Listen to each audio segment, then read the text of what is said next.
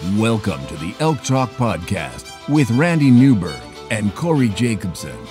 Presented by the Rocky Mountain Elk Foundation.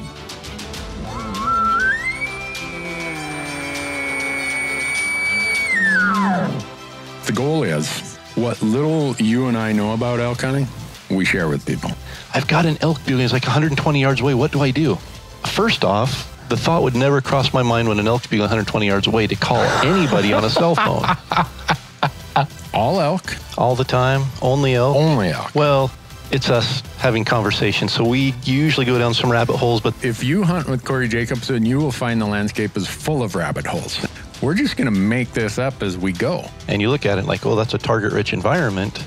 But if you're trying to single one out, a solo target there is much easier to go into than a big group. We record everything, so there's no BSing, no lying, no faking it with us. Did we hit the record I thought button? I forgot to hit the record button. If you want to know something about elk hunting, this probably isn't the podcast to listen to.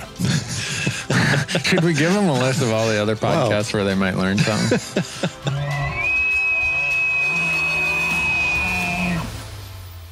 Well, everyone, we are here for episode number 2. We are here. We're right here, in fact. Right here in Missoula, Montana. Yeah, rainy Missoula. You are... In Missoula as well.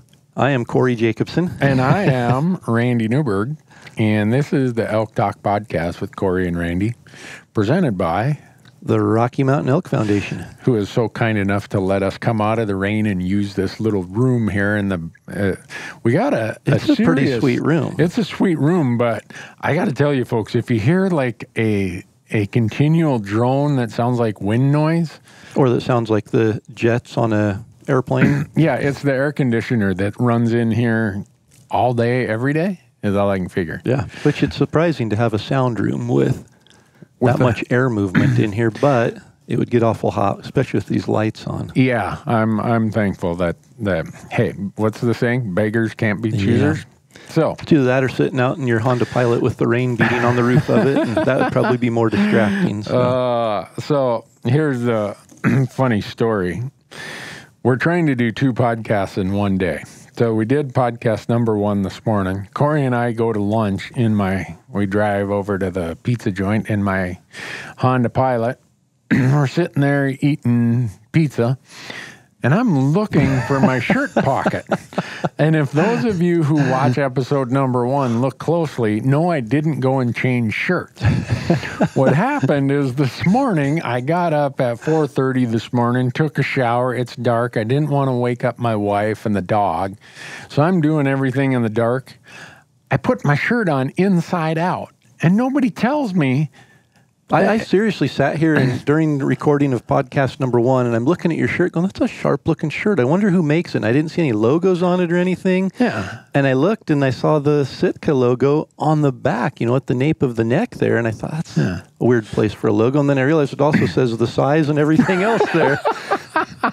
Because Corey's like, what model is that? I'm like, oh, it's the TTW stuff. I don't know what model it is, but it's travel, train, work, and put it on inside out. So those of you who are watching this on YouTube, you'll definitely notice that the inside seams are now on the inside. I think that's what caught your attention was the seams were so obvious there on the outside. Yeah, they were sticking out. I'm like, what, I tear a hole in my shirt or what's the deal? Anyhow. So if you didn't catch that in episode 1, go back and watch it on YouTube. Or I conveniently have some video footage of Randy putting his shirt on the correct way in the restaurant. Yeah, I'm sure the waitress is like, I'm supposed to serve food to these guys? Do I need to actually feed you the food too? What is up with these guys? So, anyhow, episode number 1, we told the world what the Elk Talk Podcast is going to be about. Yep. Or at least give them some general ideas. Mostly we rambled on. I was going to say we went down many rabbit holes, so they at least have an understanding of what to expect. Yeah, so we're going to get through the whole presented by sponsorship, all the places you can find us, watch us, stuff like that. And we're going to get right into what we left podcast number 1 with. We both listed off our 5 most common mistakes or mistakes we've made. Yeah. And I think mistakes that we feel if you overcome them will contribute most to your success. Yeah. Once I realized my mistakes and then figured out, okay, I got to solve this.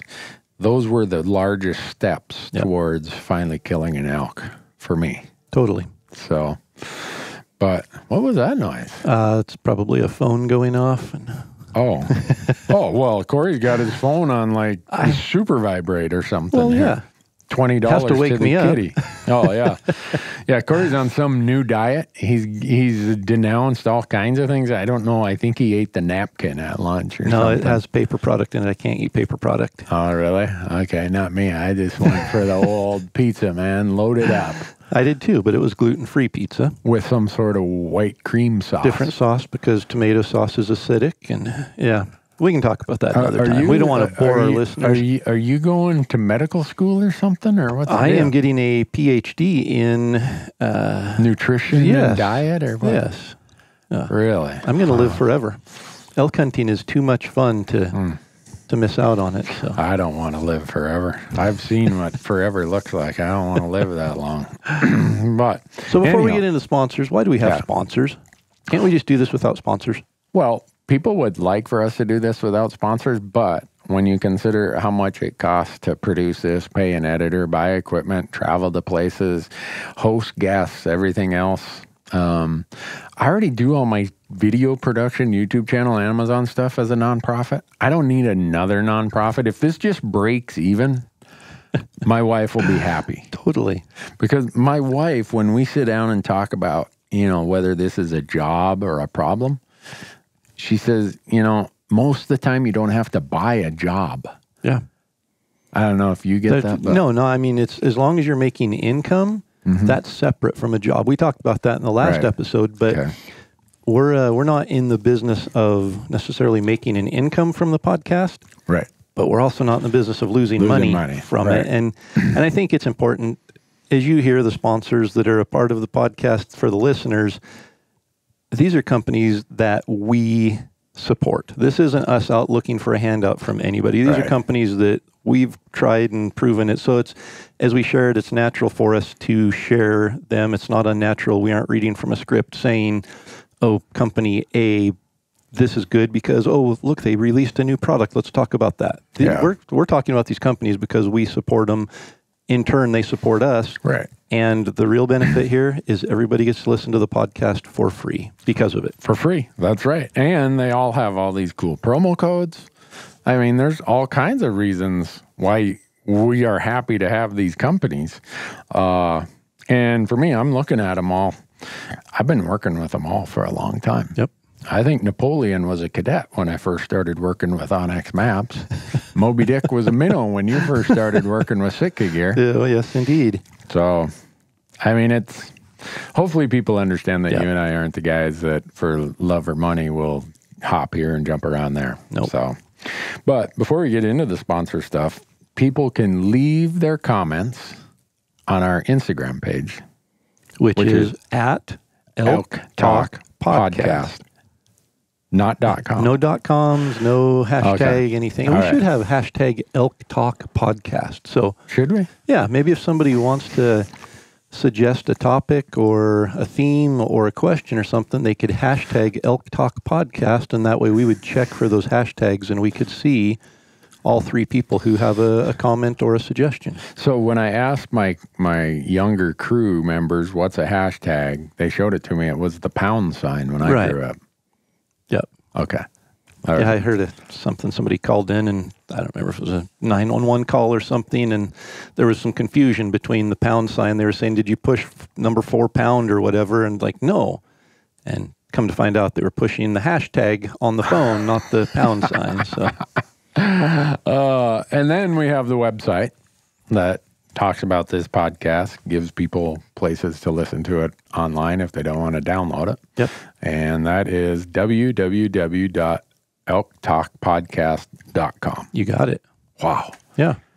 We've only had Wouldn't it be easier if we just had www.elktalk.com? I know. We talked about that in the last podcast, but we can't get that dude to give up his domain name. His family vacation from the 80s that he's holding on to the pictures.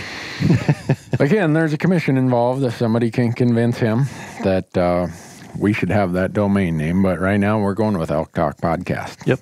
And we'll just call that good for right now. But the thing we got to talk about is we said at the beginning that this is presented by the Rocky Mountain Elk Foundation. And their mission is ensuring the future of elk, other wildlife, their habitat, and our hunting heritage. Yeah. And at the end of this, we're going to talk about, not at the end, but throughout this, there's a place we're going to talk about what the Elk Foundation does tangibly. Like, you can go and hunt here, or because of their work, there are more elk here, or whatever. Yeah. And everybody should be a member. Everybody. Any elk hunter that carries an elk tag should carry an Elk Foundation membership. Right. rmef.org. Click on the membership tab or the donate tab. Yep. Donate often and donate generously. Yep. And if you do communicate with them and you became a member because of this podcast, let them know. So they don't think that them letting us kind of barge into their sound room here. Yeah, to get out of the rain was without any value. That's right. So, but no, it is important, and we were talking about it at lunch that they put so much into things we don't see. Even during elk season, we might go out and not realize the Elk Foundation's hand in what we're experiencing during elk season. Yeah. But there are so many things with winter range and all of that is so critical to us enjoying that week in the fall of chasing these awesome animals. And I think $35 for any of us, if we are elk hunters, seriously look into being a member. Plus the best outdoor magazine out there. You look at what has happened to, nothing against my friends in print media, but print has become mostly advertising and a couple pretty pictures in most magazines. Bugle magazine is serious reading material. Dan and his crew here at Bugle magazine, that's a high quality magazine. Yeah. And you get that for free as a member. Right. One of the benefits. Yeah. So we're going to do the list in reverse this time. Ooh. Rocky Mountain Hunting Calls is a company you've worked with for a little while. Yes. Were you like an indentured servant to them when they first started? It's funny, and I have a 15-year-old now, a teenager, so looking back, I can see some of my traits showing through in him. Oh. I wanted nothing to do with a call company because I saw what went into it. My dad literally sitting there with a 1970s TV tray with all of these diaphragm frames on it, watching TV as he's gluing, the tabs of the latex there and stretching them and everything every night until 9 o'clock at night. Wow. And he was still logging and outfitting and doing some other stuff when he started the call business. And that was, gosh, I don't even remember. I was in high school, maybe 90, 91, somewhere in there that he, kind of ramped it up. And anyway, yeah, I was never really an indentured servant. I was more of a obstinate teenager that wanted nothing to do with it. I just told him, make the best elk calls in the world so I can use them, but I don't want to have to be involved in making them. Well, anyhow, if you go to RockyMountainHuntingCalls.com, or if you have the old URL that I have in my shortcuts, my bookmarks, buglingbull.com, and use promo code ELK TALK, ELKTALK. You did that without looking. I Good know. job. That's pretty good for a guy like me. They're going to give you 15% off any purchases that our listeners make out on their website. Yeah, 15% is like, man, especially if you lose as many calls in a year as I do. They fall out of my pocket. Camera guys steal them. I loan them to somebody else. I don't know how many times I'll tell one of the camera guys, oh, yeah, it's in this container. They shuffle through there. Oh, yeah. And either they steal it or they lose it. We can't find it, but their pockets are full and they walk away. Right. Yeah. I'm like, what'd you do with those when I told you where to get them? Oh, I don't know. I put them back in there. They're not there. You want to borrow mine? I've got 4 of them here. Yeah, they slobber all over them and say, oh, you want it now? Yep. So, anyhow, great folks, great calls. I mean, I'm wondering, like, if I practiced enough, because I'm using their calls, am I in the running to win a World Elk Calling Championship? Absolutely. In fact, it's guaranteed. Guaranteed. Wow. As long as it's a contest of one, I'm going to win. I guarantee you will win an elk calling contest if you use their calls. Wow. Yep. I'll judge it even. Corey will say, what's the one that sounds like someone's slammed his dog's tail in the door? Oh, that's Newberg. Yeah. In today's society, everyone's a winner, Randy. Really? I'll get a participation trophy. You will be a winner. All right. Well, there you have it, folks. And then we've got gohunt.com. The reason I say this year my cup runneth over when it comes to tags is I talked to Chris and Lorenzo and those guys at Go Hunt, and I told them how much time I really spend on the site. And I think at first they were kidding. Then one day Chris calls me. He's like, you weren't kidding. We looked at how many hours you're on Go Hunt Insider. You were number one. I think he did say that. I heard it on a podcast that you were the number one user of Go Hunt Insider. Well, it's just a place where all of the information I need is in one spot. Yep. No longer going and getting this news article from 1998 and this magazine article I cut out in 2004 and some old outdated Forest Service map, blah, blah, blah. No, it's all there. It's at my fingertips. They have their strategy articles. They have everything I need, the best draw odds. And if our listeners use promo code ELK TALK. Wait, there's a promo code there too? Yeah. Wow. We're like promo code. It's like awesome. An addiction I have. It's kind of like, how every time a group of hunters get together, there's got to be a raffle. Yep. I think with our podcast, there's just got to be a promo code. There's got to be a promo code. Yeah. So right now, they've got a 30-day free trial going on. I think it's mostly for the month of July, but who knows? Maybe they'll extend it if it's in such high demand. But and just for anyone listening, we're talking July of 2018. Right. Randy and I did a video clip, 2 years ago or something, and gave a promotion code on that. Mm-hmm. I still get emails from that. This code doesn't work. Yeah. It's 2 years old. So the 30-day free trial at Go Hunt is July of 2018. There you go. Yep. Definitely sign up. Yeah, and it's for the Insider, which is what we're talking about. You go to the website, gohunt.com, click on the Insider tab, and take advantage of the 30-day free trial. And if you decide to keep it and sign up, use promo code ELKTALK, and they're going to give you $50 of free credit, like mad money, like almost the equivalent of cash. Go spend it on you don't have to spend a minimum amount. You get $50 in their gear store. Right, and that's a really, really good gear store.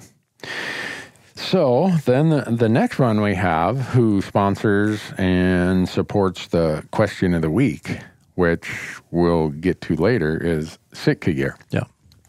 Turning clothing into gear. Yeah. That's been their slogan for 12 years now. Whatever. And I would contest that they are the leader in technical clothing for hunters and continue to push that and evolve it. Yeah. Well, for me, it's just, I think about how many days, and usually when me or the crew, when we get talking, I or the crew, me or the crew, whatever. The crew and I. It doesn't matter. Where I grew up, it's funny. We were in Alaska 2 weeks ago, and we did a segment about cooking brats around the fire. And I have all this inside joke stuff, and you forget that when you say or do something a certain way, the rest of the world doesn't know the inside joke. And so I called it jalapenos instead of jalapenos. And a bunch of people are like, jalapeno. I'm like, oh, I forgot to tell them about. So is that a new vegetable? Right. And so a lot of times I say things that are a word that my family is kind of Archie bunkered by. It sounds similar, but they use a different word like Archie Bunker used to. So anyhow, I'm not sure where I was going with that. But I'm not either. Other than when I was saying that me and I and the crew and trying to figure out the English of that, the grammar, whatever. Whenever we talk about how many days we've been out in the field, we quit counting when we get to 100. It doesn't matter after that. Yeah. And when you spend that much time from hot August hunts to cold December hunts in all conditions, you need gear that works. Yeah. There's no amount of love or money going to get me to use something where I'm going to be miserable. Yeah, you realize how valuable it is and how good it is. Yeah, if you've ever wished you saved money on something, or that you went the cheap route and said, "Oh, I'll just buy a new this next year and a new one the next year," It will not be when you're sitting on a Wyoming mountain in November glassing elk when it's 10 degrees and the wind is blowing 25 miles an hour. And you've sweated your whole way up the mountain, 2,500 feet. Exactly. Yeah. You're going to be sitting there and you're going to have your Calvin Light jacket with your Timberline pants on and your Jetstream jacket. And you're going to be like, oh, man. But with that being said, it's important to make sure that you're buying the right gear for the style of hunting you do. I've had people call and say, I bought this Sitka jacket and it is horrible. I roasted. I bought, I sweated the whole time. Well, they bought a duck hunting parka to go chase elk at 12,000 feet in September in Colorado. And so, it's definitely functional gear that is built for specific use and a purpose. Yeah. So then we got Gerber gear, which is, I'm trying to think when I first got a Gerber knife a long, long time ago. Actually, we were hunting this year with a guy named Gerald Martin from Trout Creek, Montana.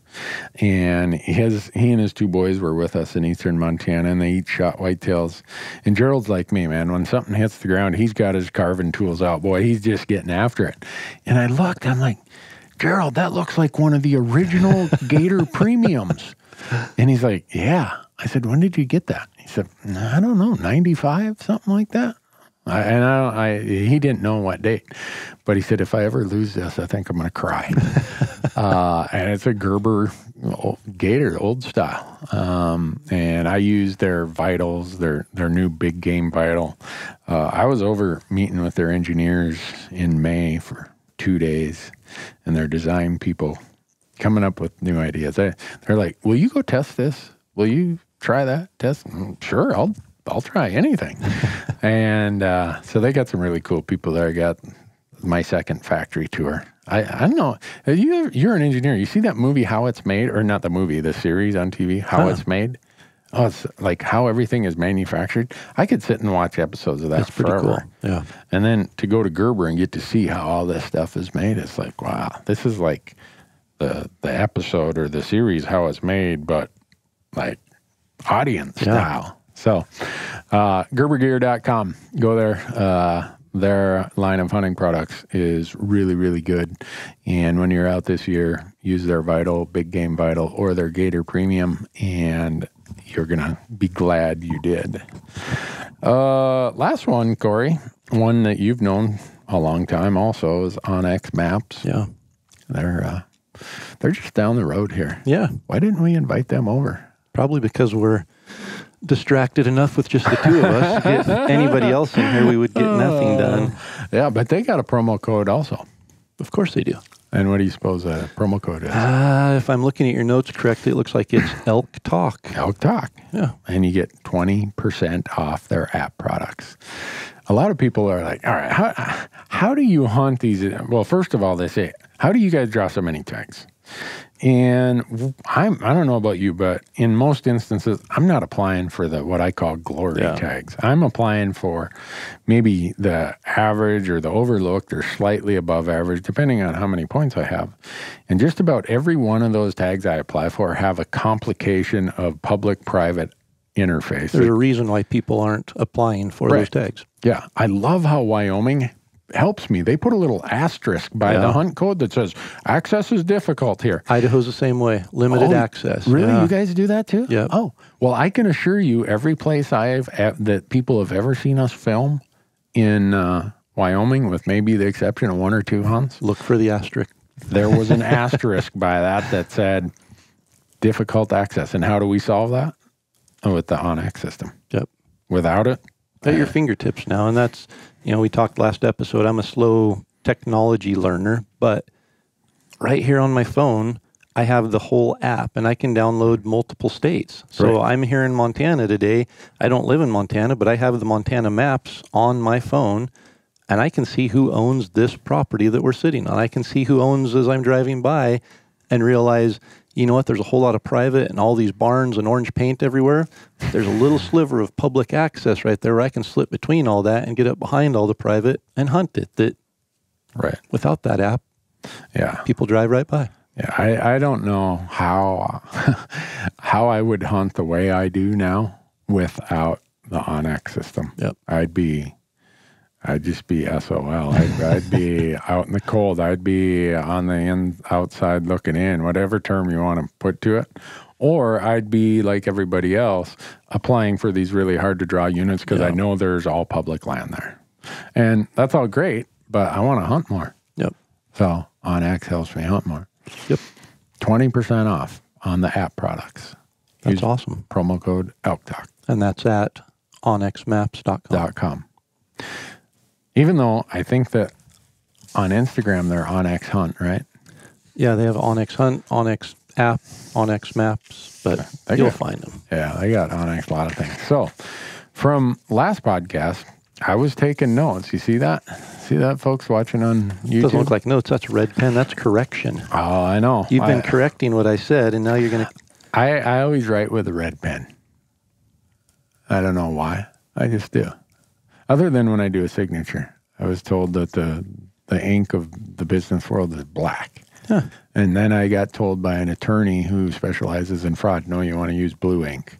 Oh. So it's harder to make a black and white copy of. There you go. Yeah. And so anyhow, all that red stuff right there is notes that gave our 5 top elk hunting mistakes, problems, challenges, hurdles to overcome. Because we said in the first episode, the whole purpose of whatever we do here is to lower the hurdles, give information to make people more successful. Yep. So who's going to start? Let's start with you. Why don't you give us your... Let's go backwards. Go backwards. Yeah, I'm gonna save the really good... Well, I'm going to start with the most obvious one when I start. Okay. But I'm going to save the real piece of golden information for the last one. Okay. So, which of my 5 on that list do you want me to start with? Oh, I have to pick the one. now. Can you? You probably can't even read my writing. See, that says hoping for luck. Oh, lack of. Lack of a plan is what number 2 is. Number 3 is something about the wind. Checkless winds. Yeah, your writing is careless with the wind. Careless with winds. Number 4 is emphasis on gadgets. Number 5 is afraid to experiment, and number 1 is lack of understanding of elk. Let's talk about wind. Wind. All right. Since that's your number 1 and my number 3. We could have this could be a whole conversation about wind. Yeah. So I'll start with people who don't grow up in the West are accustomed to the wind being consistent from one direction all day long. You go set a stand. We've got a southeast wind this morning. We need to set this stand because it's going to be the same wind all day. Right. And I always thought that when I heard these terms, thermals, when I moved out west, I'm like, what are they talking about? I know. They must just be talking about how the heat, I thought it was like the mirage effect. I was thinking that's what thermals were because if you look in your oven, you see the radiating. Yeah. I'm like, well, that's pretty thermal. That's how simple I was. But I get a lot of emails from people saying, can you tell me more about thermals? We don't have them where I live. So last year in Arizona, on day 4, I think it was, we had Lucas and Carson from Gerber with us. They were on one side of the knob. Me and Jerry had the tag. He and Michael and I were on the other side. And Lucas came and got me. He's like, hey, Carson's got 2 bulls bedded over here. So I walk over there like 30 yards away. I look and there's 2 bulls bedded there. And we are downwind across a canyon from them. Everything is just fine. And we're getting the spotters all set up. And there's a road up above the canyon back behind these elk. So we're kind of to the east. The elk are west of us, and the road is even further west of them. And all of a sudden, these 2 bulls get up, and they look up the hill, and they just take off. I'm like, what the heck? Probably 30 minutes later, this is morning. I mean, it's just not long after the sun had been up. Here comes 2 hunters walking up to the lip of the canyon and kind of down the nose, to the lip of the canyon and then down the nose into the canyon. Well, that thermal was going downhill because it was morning, it's cold, the heavy air is sinking. And these guys had no idea that here they are. They're walking in with the thermal at their back. Yeah. We got to see it. We got to film it, everything. And before we left that day, I said, all right, this is a great observation of how thermals can be misunderstood or just ignored. Right. Yeah. And if you don't grow up with them, you don't know. Some people think they can beat the thermal or they can somehow cut corners and get by with it. Well, not with these two bulls. They were both nice bulls. They've been to a few rodeos. They were bedded there for a reason. They knew in the morning the road was upwind from them, and anyone coming from that road, they're going to smell them before the hunter ever sees them. So we did a whole video out on our YouTube channel about how thermals work. And there happened to be this really big slanted flat rock right there. I was like, man, what a great prop here. So that was my most recent observation or example among hundreds of my own, making this mistake myself so many times, about wind and about thermals. Yep. And so what's the mistake? You listed it as one of the top 5 mistakes. What is the mistake people make when it comes to wind? I don't think they give it enough respect. I think everyone is of the opinion that a whitetail, you can't fool his nose, but every other species, you can get a little bit careless. Well, that's not my experience. And when you and I hunted in Montana, you take it to a new level, because I know there were a couple times mid-morning when those thermals are kind of not really consistent downhill because it's getting later, but not warm enough yet that they're consistent uphill. We'd hear an elk bugle, and you start moving in, and you hunt with your wind checker in one hand and your call in the other. I don't know. What do you do with your bow in the interim? Usually I'm just carrying it by the string in my teeth. And many times I'm like, oh man, we're within 100, 150 yards. This is going to get close. And all of a sudden you take us on a 3/4 mile loop. I'm like, what? Corey just want to go sightseeing? I could tell him what it looks like. I've hunted this drainage before. If you want to know, I can tell you. But then watching the way you're running your wind checker, there was no doubt that you got close. You're like, ooh, I'm not going to take a chance with the wind. And it might take us an hour to get closer. But maybe there's some times on that hunt that we blew something out by wind, but I don't recall any. Wind is one of those things that is out of our control. As far as the thermals are going to do what they do, and we can't control them. But there are a lot of things we can do to control their effect on our hunt. And I think, just looking at an area, I can get on Google Earth and look, and you can see, if you understand thermals in the morning, like you'd mentioned, are coming down. The ground is cool. It's pulling the air down. And then as the sun hits the ground, it starts warming it up. That thermal on an open hillside, as the sun rays hit it, are going to switch. And they're going to switch 180 degrees. They're either coming down or up. It's an up or down thing. And if you get cloud cover or if you get competing thermals, there will be some swirling. And that can happen, especially in high country where it swirls. It's continually struggling. You get higher elevation, it's cooler weather up there. The ground it holds the cool air longer, and so as the sun's hitting it, it's just competing. So you have those forces competing, and just understanding the up and down effects of the thermals. My whole goal with calling in an elk is to get on the same level as the elk, and we're talking same elevation level. Okay, because the thermals are usually going perpendicular to elevation. So they're either going mostly uphill or mostly downhill. Yep. So you feel comfortable if you're at the same elevation, that thermal will be perpendicular kind of to my movement. Okay. Yeah. So right angle. And what happens then is there's been so many times myself, I've been following an elk up the mountain, and the thermals are in my face, just 100% in my favor. And I get right up close to this elk, and we get set up, and the elk's kind of stalling there in this area. And all of a sudden I feel the wind right at my back, 180 degree, 100% change in direction. And I'll talk more about that, but there's a reason why that elk stopped there. Right. There's a reason for the timing. Everything happens there.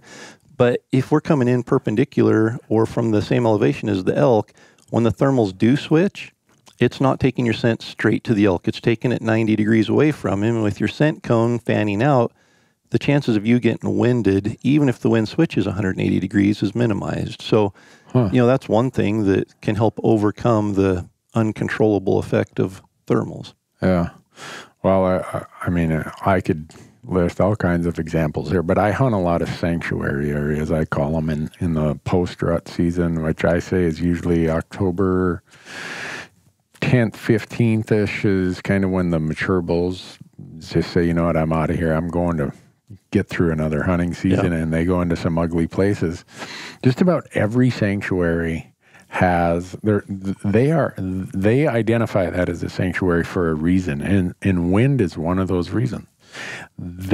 You'll see these bachelor groups in November. There's 3 bulls, and you're like, why do they pick that little spot compared to 4 other places that look kind of similar? And then you try to get into it, and you realize why. Right, because you're sneaking in there, you're trying to get in there, and maybe it's noisy, but it's always got some screwed up wind situation where no matter what angle you come from, there's a really good chance that they're going to be able to wind you.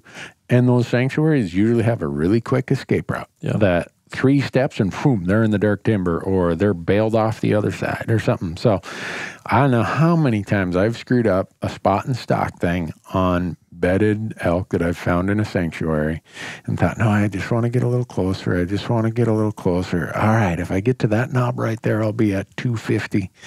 And I get there and the wind does what you're talking about. And it's like, I know they didn't hear me. No. I know they didn't see me. I was completely out of sight. What? Oh, why did they? All I heard was hoofs beating the ground.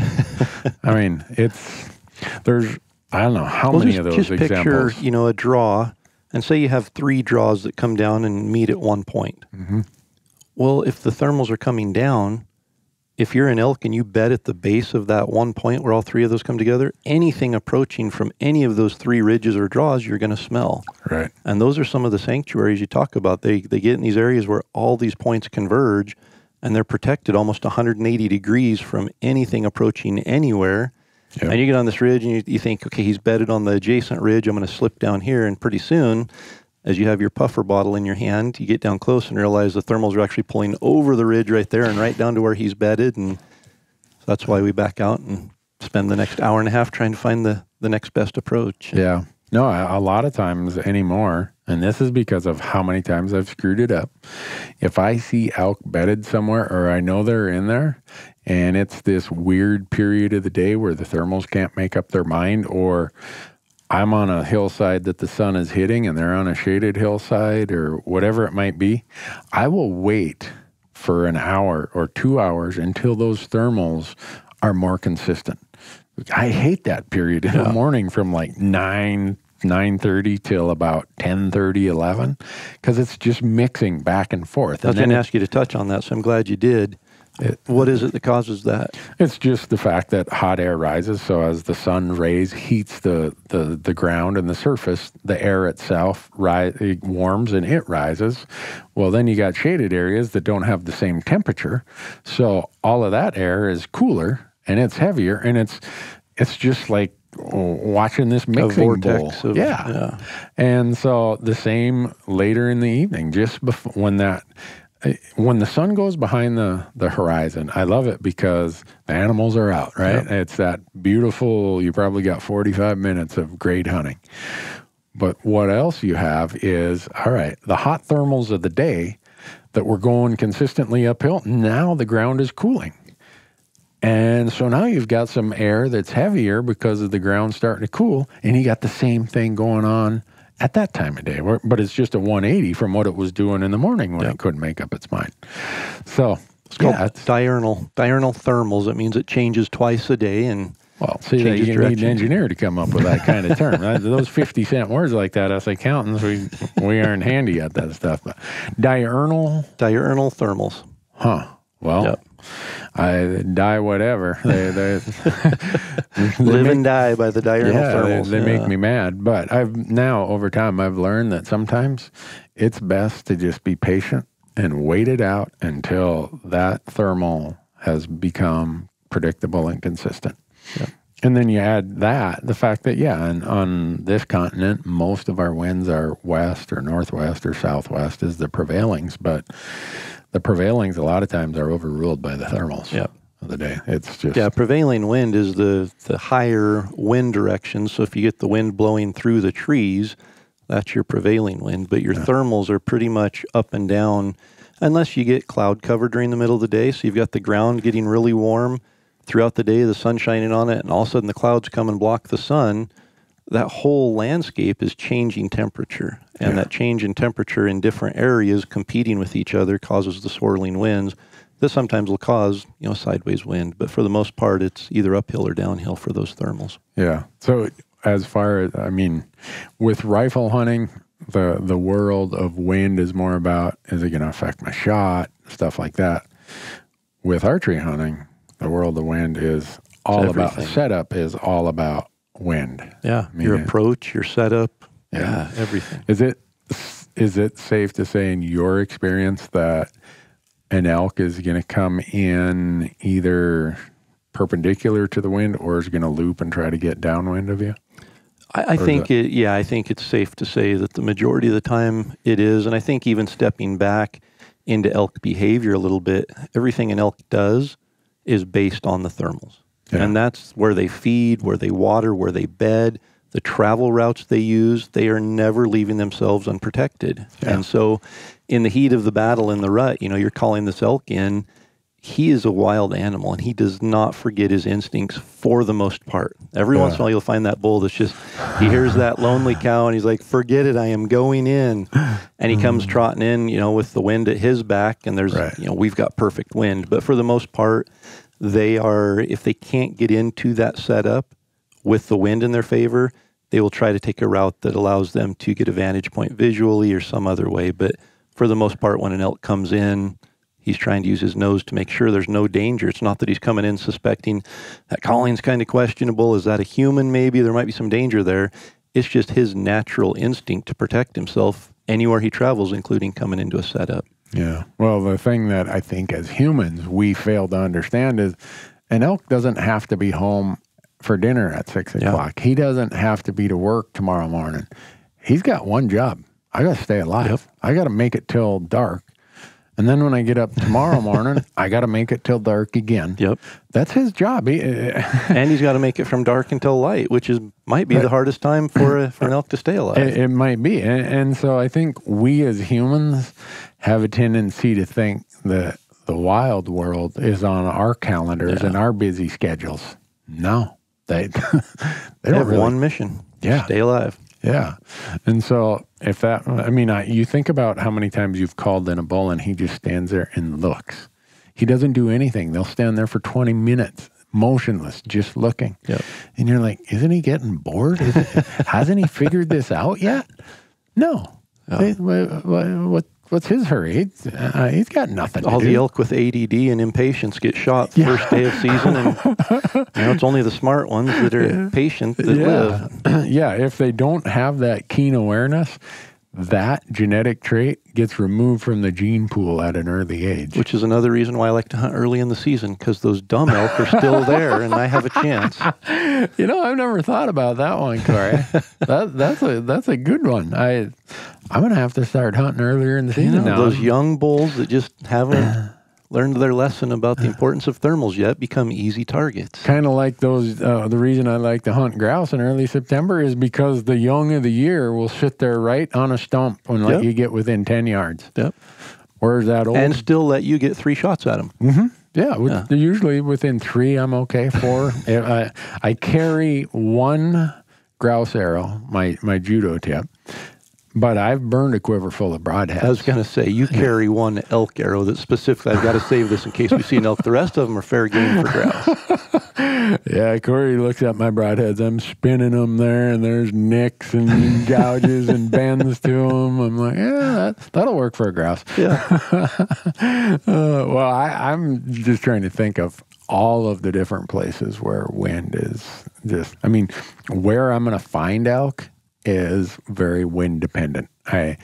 If there are certain places where I think that the wind's going to be coming over the crest of a ridge or a knoll.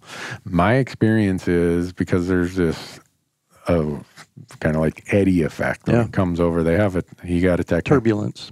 Well, no, there's even one more technical than that. Some guy was laying it on me at a show one day. I can't remember what it is, but anyhow, we'll call it turbulence, where it comes over and it drops, and then it almost does like a turbulence whirlpool, whatever you want to call it, eddy effect.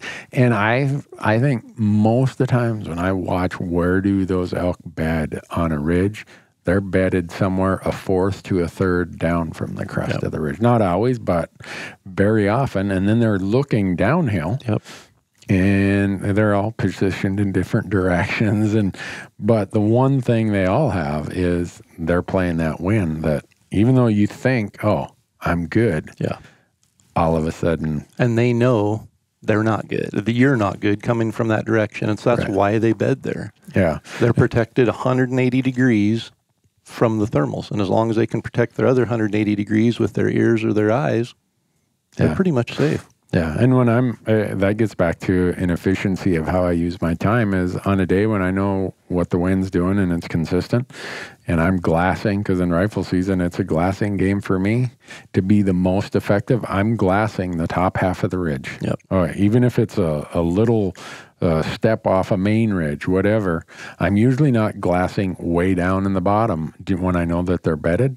I know if they're going to bed, they're going to use that wind to their advantage, and that's probably going to be somewhere in the top half, probably more likely the top third of that ridge to take advantage of, hey, if anyone walks the crest of this ridge, I'm going to smell them, I'm going to sneak out of here. Well, and the other thing is, think about what the thermals are doing during that middle of the day when they're bedded down. Thermals are coming uphill. Yeah. If they're down at the bottom, they lose most of their advantage for any danger coming in below them, because the bottom 100 yards of a drainage is a small geographic area. If they can get to the top of that drainage, up on the top of the hill, any thermals in that drainage are going to be coming up to them. So they can smell danger. It might be a half mile down drainage, but those thermals are coming up and spreading out upward as they come up. So during the middle of the day, you're probably going to find elk closer to the top of the mountain than the bottom. And conversely, in the mornings when they're feeding, during the night when they're bedding, not in their bedding area, but in their nighttime area, it's usually going to be at those lower elevations because all of the thermals from surrounding areas are coming down to that lower spot.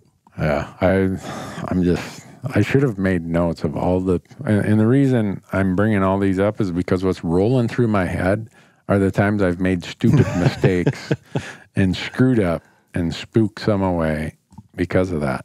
See, and I like to use the examples of other people making mistakes instead of myself. Where do you want me to start? I got a long list of them, Corey. I usually just use other people as the excuse for why I didn't get an elk. I was calling in this big bull, and I had the wind perfect, and all of a sudden here came somebody from just on the other side with the wind going right to him, and they messed it up. Yeah, it's always someone else's fault. Totally. That is the beauty of hunting with camera guys. Is that, in our operation, it's always the camera guy's fault, first and foremost. I don't care what happens, even if he was sleeping in the tent. Yeah, it's his fault that we got a flat tire. I mean, camera guys are on the same level as Obamacare and wolves. And, all that. Yeah, so anything that can mess up a hunt. That's right. We went through this with you the 2 times you were on elk hunts with us. That I told you blame Lauren or blame Marcus. That's fine. Yep. It doesn't matter. And then since we were hunting in wolf country, if they weren't around, you could blame it on wolves, and that's fine. And if none of those could be blamed, then it was my uncle's catch-all is Obamacare. I like it. Tongue in cheek there, but I don't know how many more wind examples the world wants to hear from us. I'm sure we'll think of some more as we talk about some of these other things. But for me, scouting and hunting is eliminating where they ain't to figure out where they are. And wind is a big part of, I'm like, no, an elk's not going to bed there. He's not going to have the wind in his favor. So just don't even worry about that spot. Yeah, he might, if someone bumps him, he might come screaming across there, but that's not the setup I want. You get a shot, Right. So, there's lots of places to screw it up with the wind. And elk know that, and their sense of smell is so acute. We just can't even fathom how well they can smell. And people talk about cover scents and scent killers and all these different things, it really doesn't matter. No. Because if you have a molecule of your scent coming off your body and the wind's going to that elk, Right. he might get a nose full of 99 molecules of cow and heat scent, but if he gets one molecule of human scent, Gone. he knows there's danger. Right. And he is instantly on guard and knows that. And so I don't even play around or mess around with that. Wind is everything. Getting the wind in my favor. All my setups, the way I approach the elk, everything is focused on the wind. Yeah. Well, I get so many comments about, sorry, we got a buzzing and popping here. I must have did something to my wire, but I get a lot of comments where people ask me, do you use scent control products? Do you wear any of the scent, whatever, clothing, blah, blah, blah. And I'm not sure if it's because maybe that's an effective way when you're tree stand hunting or blind hunting. I'm very seldom tree stand or blind. I never tree stand hunt. Sometimes I'll sit over water. Or I'll sit on a corner of a trail where I think, oh, they're going to come in this way. But I wonder, and I don't have anything to support this, but I just, in my mind, when I get that question so often, I wonder if there are some people who have success using those products in the whitetail world, if they think that you can cheat the elk world, and cheat may not be the right word, but that somehow because you're wearing that or because you did whatever with your spray down stuff, that somehow I can kind of cut a few corners here in the elk world. My experience is elk hunting, you're so active, you're moving so much, you're going to be sweated. Yeah. You got just, whether it's your scalp, your hair, your breath, your whatever, they're going to smell something. Like they you said. recognize as danger. Right. Yeah. And so I don't know, maybe. And I think if anything, maybe it buys you a degree of advantage. Maybe instead of your scent cone leaving your body and coming out and fanning at a 90-degree angle, if you're doing everything you can to reduce that, it's coming out at a 60-degree angle.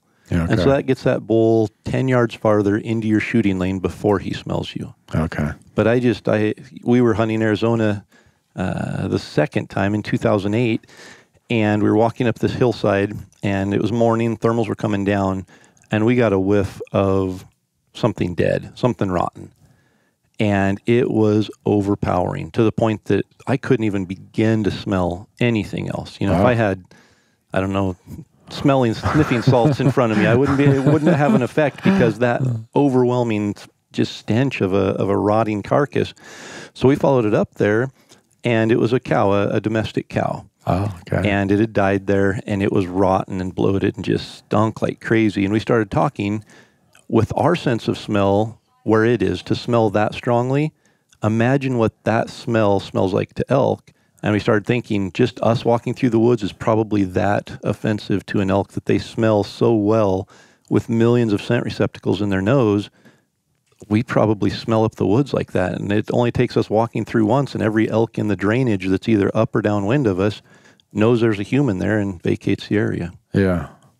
Well, I'll try to shortcut it with movement a little bit, not much if I think they're looking at me.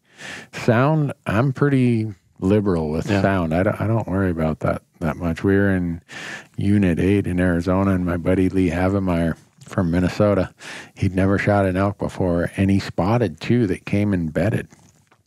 And I said, we got to get there. We got to get you set up for a shot. And he comes from the whitetail world where if you're making a lot of noise, you're going to hear kind of a snort and see a white flag going. And we're running across this boulder field through the pinyons, and he's looking at me like, what are you doing, trying to scare him off? Yeah. We get there, and they're bedded 100 yards below us. And after the hunt, he's like, I would have had no idea that an elk would sit tight like that with that amount of noise. Yeah. I'm like, well, noise, yes. Scent, no. Wind. And I think it's important on that. I know it's not what we're talking about, but with elk senses, sound is one thing, noise is another thing. Right. And sound, natural sounds, breaking sticks, rolling rocks, things like that, yeah, you can get away with a lot. You start making unnatural sounds, human voices, a plastic bugle tube banging off of a tree or a limb or something. They recognize that isn't natural, and that's bad. So. Yeah, they recognize Velcro also. They're just saying, Isn't that like a brand marketing thing? The whole world recognizes Velcro. It's just saying for a friend. Speaking of unnatural noises, whoever designed that backpack in 2001, I think it was, like, really? Oh, well. But now I'm just trying to think of what other wind problems come to mind. It's interesting that I put it as number 3 on mine. And I think that's because I do more rifle hunting and you do more archery hunting. And you put it as number 1. Would it be number 1, number 2, number 3, number 4, and number 5? It probably would. If there's one thing, especially for a newer elk hunter or someone who hasn't tasted a lot of success, I think that would be the number 1 thing I would recommend them to work on. It's not using your calls. It's not physical conditioning. I mean, all those things are important. But if you're going out there and are a great caller or you're in great shape or can shoot your bow really well, you aren't going to get a chance to do any of that effectively if you aren't paying attention to the wind. So I'd put it at the top of the list for the number 1 thing to always remember. And I've been elk hunting now for, 30 some years. Wow. And it's number 1 on my list every day I'm elk hunting. It's the number 1 thing I'm paying attention to. Yeah. How many puffer bottles you go through in a year? If you use them right, you can get through with just 1. Okay. The problem is most people turn them upside down and squeeze the actual powder out. Me. Yeah, well, my buddy David Burdett, we talked about him last episode. He used to carry a plastic mustard bottle, a yellow mustard bottle. Wow, big and one, he would fill it up with, cornstarch or something. And you could trail him through the woods by this white powder that was all over the huckleberry brush. Literally, you could see where he had been. He would just go along and just squirt half of a can of that talcum powder or cornstarch, whatever he put in there, and it was physically evident. If you just take it and shake it up a little bit, it makes a little dust, and you just puff the little dust air out of it, you can see which way the wind's going, and you save all the powder in there. Do you have your own brand of puffer bottle? I don't. Why don't you? So I actually bought a 20-pound box from Canada several years ago, probably 15 years ago, of the material that they use for the puffer bottles. Yeah. And I filled probably, I don't know. Actually, my hunting partner, Donnie, filled most of them. But we built an actual little press to fill these bottles with measured amounts of it and filled hundreds of them.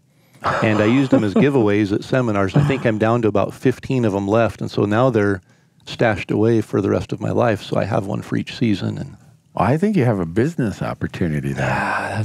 I mean, imagine if somebody had the wind checker recommended and designed by Corey Jacobsen. So the one they should use is the one by Rocky Mountain Hunting Calls.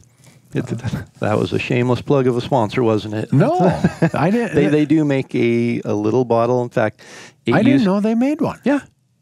It's called Wind Checker. Well, there we go. Yeah. So you check the wind with it. Why didn't I know that? Commercially, and it's the same powder I bought way back when. Yeah. And again, you don't use the actual powder. You use the smoke that comes off of the dust as you shake it up. Right. So go to RockyMountainHuntingCalls.com, buy your wind checker and your calls, and use promo code ELK TALK and save 15%. Yep. There we go. If they save 15%, I'm the accountant type. I look at that and, well, that's like you can get 7 of them for the price of 6. And then that was have a fast lifetime math. supply. That was fast math. I was doing that math. I'm over here. Okay, I was going to say that. You didn't even look at your computer. I can do long division. Really? Yeah. How long does it take? Long.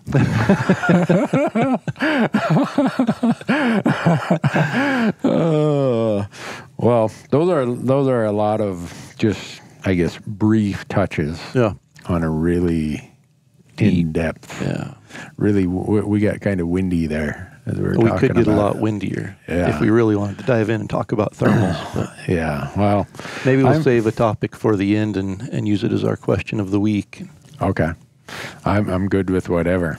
So I just say that thermals is something that no one needs to be embarrassed or bashful about not having a life experience exposed to them. I didn't. And boy, I made a lot of mistakes, screwed up a lot of really good opportunities, and was just dumbfounded until I started asking guys who grew up in the West, reading more about it, researching it.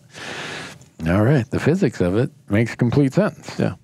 Something warm is lighter. It rises. Something cold is denser. gonna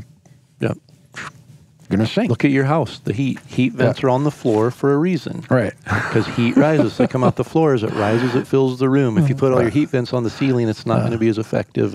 You won't have any snow accumulating on your roof, but hot air rises. Just remember that. Warm air rises when you're out in the mountains. During the middle of the day, thermals are going up.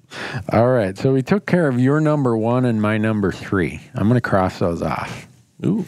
So you got a list. I better look at my list. We're halfway through this podcast, and we've only got 1 of the 5. Man, we're going to drag this one out, aren't we? We're going to tease them with... Oh, man. We're milking it. We better get through some of these a little bit faster. All right. So we did your number 1. Okay. We'll do my number 1. Yeah. And then we'll go to yours. My number 1 was, and this is, again, personal experience, but I see it a lot in people who ask me a lot of questions, is lack of understanding of elk, their needs, and their behaviors. Why do elk do what they do? Why kind of answers where you're going to find them. Because for me, and I open every seminar I do with, you can't kill what you can't find. Yep. I may have misquoted you, but I wrote something not too long ago and used something similar to that Randy Newberg said, you can't kill elk that aren't there, or you can't kill elk if you can't find them. And to kill an elk, you got to find an elk. Yeah. And I know that sounds really basic, and people have heard me say it so many times. In fact, I have the manuscript and outline of a book on this, but I'm just way behind. I think the publisher gave up on me. And they heard me talking about the 5 calendar periods of elk hunting. And that is really how I came up with that, was by trying to understand more about elk. And I always say, okay, we've got the early season, which to me is August. Then we've got pre-rut, which is usually September 1st to the 10th or 12th. It's the peak of the rut's not quite there. Yep. Then that transitions to the peak rut, which is September 10th, 12th-ish to maybe October 5th-ish, somewhere in there. Then you got this phase where it's transitioning to the post-rut, which is, I'd say post-rut, for me, depending on where I'm at, for mature bulls, starts October 10th to the 15th and goes to the end of October.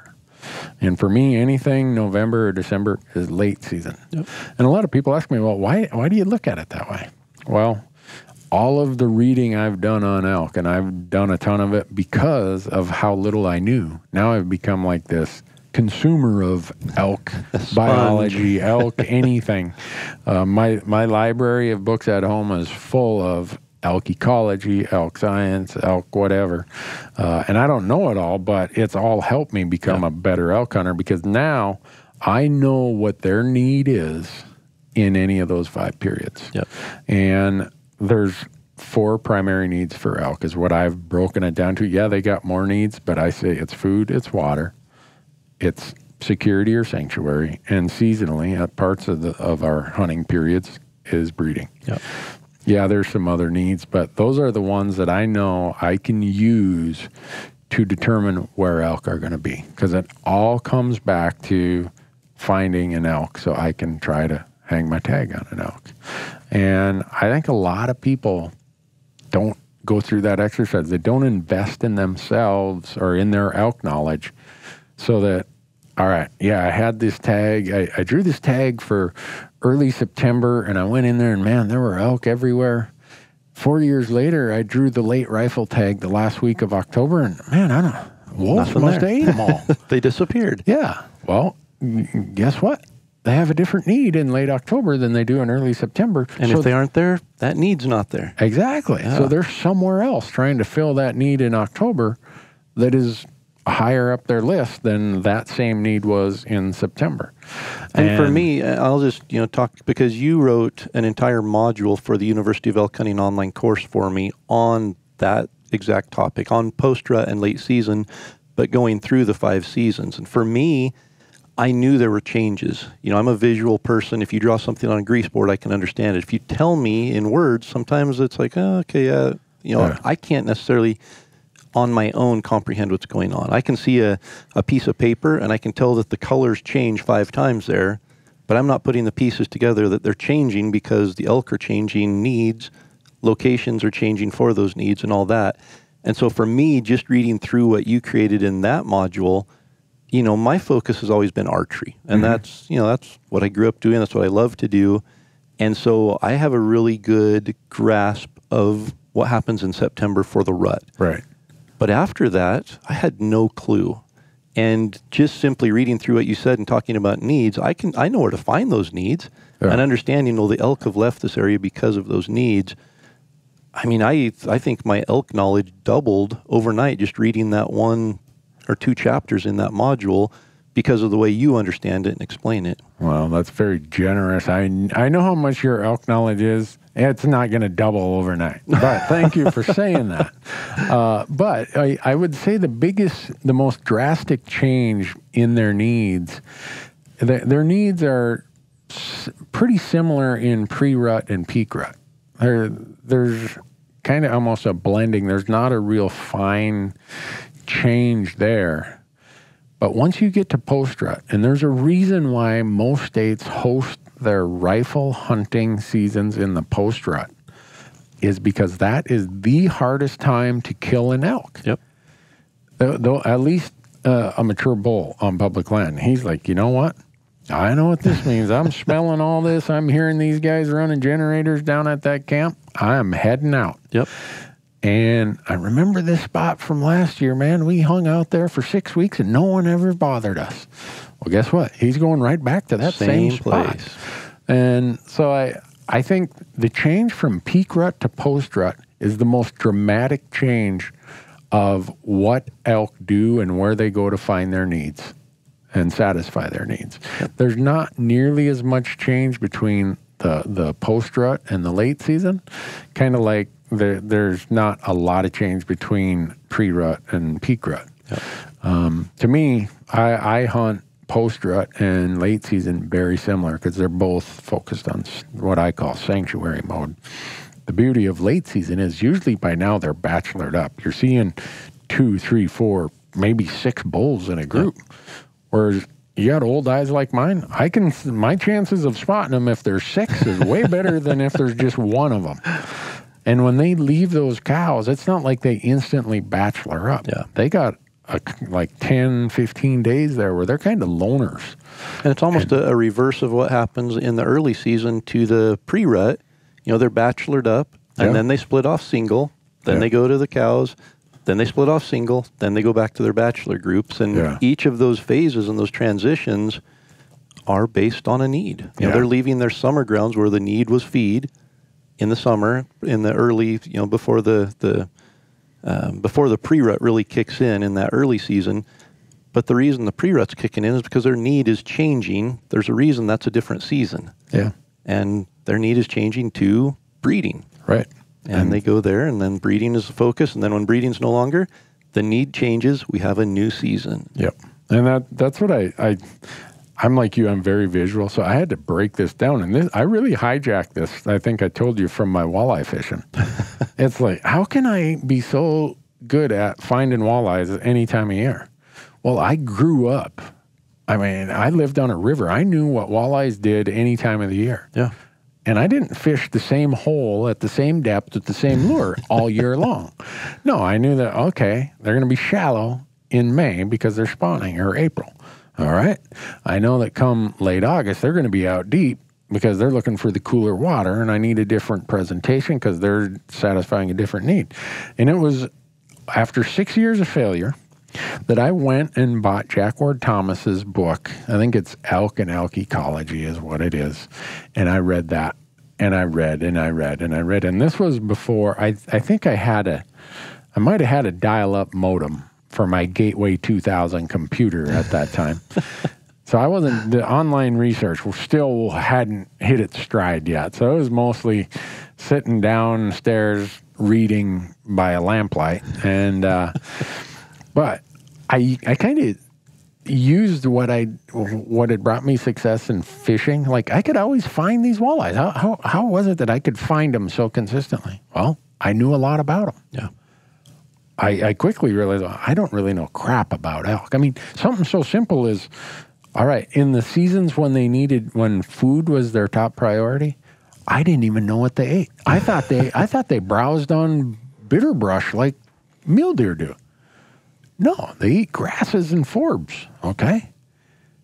Or I better go look for grasses and forbs, and I better quit looking in this. The other thing was I had this idea that, you think of the West and these big vistas of vast expanses of dark timber. Yeah. Like, ooh, that's beautiful. Bet you there's a lot of elk in there. Starved out elk, maybe. Not unless there's an open hillside somewhere they can go and get some grass. Yeah, so it was those kind of basic pieces of knowledge that I didn't understand. So even if I would have known that the primary need was food, I didn't know enough about what their food source was. Yep. I went to Nevada when I told you in the last podcast I had that 2005 Nevada elk tag. Well, I'm looking for grasses. Well, guess what? There aren't a lot of grasses in Nevada. There are a lot of sagebrush. Yep. A lot of bitter brush and buckbrush, and a lot of pinyon juniper.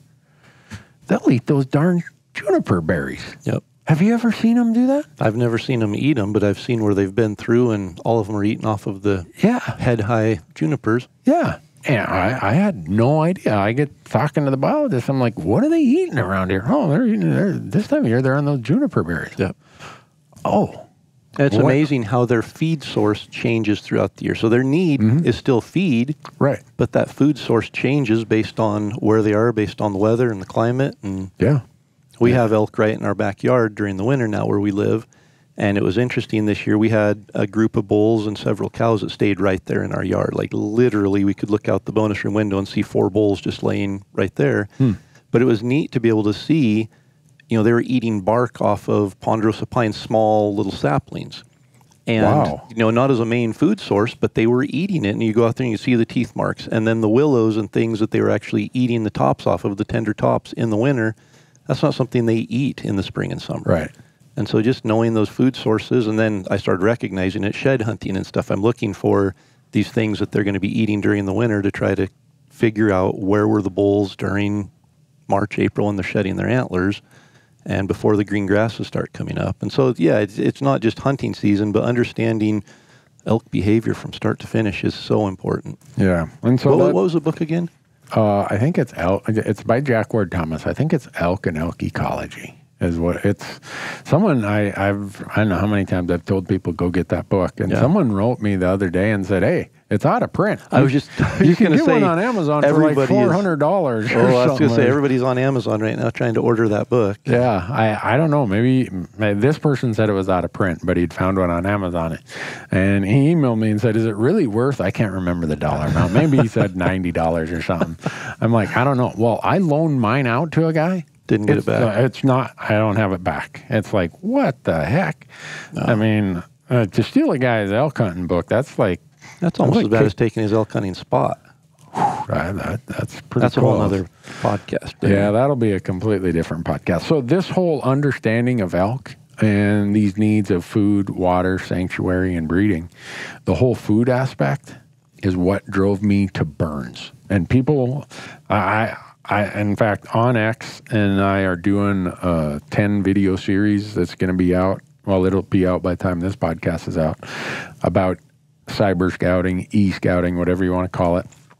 And we're doing a whole video on burns because people are like, Newberg, is there anything you don't hunt in burns? I've seen you hunt antelope and whitetails and mule deer and elk. No, I think I'll hunt anything in a burn. I've shot sharptail in a burn. But the reason I got there is I started trying to learn more about elk food. And if you've got large canopies that are not disrupted, if you can find where the fire has disrupted that canopy, there are going to be elk there. Yep. Because what they need for food, even if in this later sanctuary mode, when food is lower down their priority, it's number 2 to surviving and staying alive, they will find little burned areas next to rocky canyons and craggy areas, ugly spots where they only have to travel a couple 100 yards to go from sanctuary to food.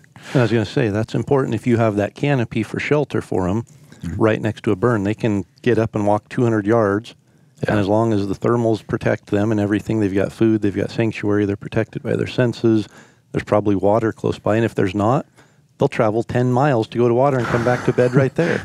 They will. It's crazy. So anyhow, that's why my number 1 lack of understanding of elk, that was Randy Newberg as a novice beginning greenhorn elk hunter. I had not grown up around elk. I hadn't had, family members or fellow hunters or mentors in my community who could, I think through osmosis, people who grow up in elk country don't realize how much of a benefit it is. They don't realize the education they are receiving without even recognizing Just it. going out camping in the summer, or going fishing, or going shed antler hunting, or whatever. All of these little pieces are building that young person's elk hunting knowledge, so that by the time they get elk hunting age, they got such a head start on tin horns like me. And so that's why I put it as my number one, because until I decided to make that investment in myself and try to catch up to speed, I think I'd still be struggling to kill elk if I hadn't done that. Yep. And we did a survey on elk101.com several years ago, and it included, I think there were, don't quote me on it, but there were several thousand, 5,000 or 6,000 people who partook of the survey.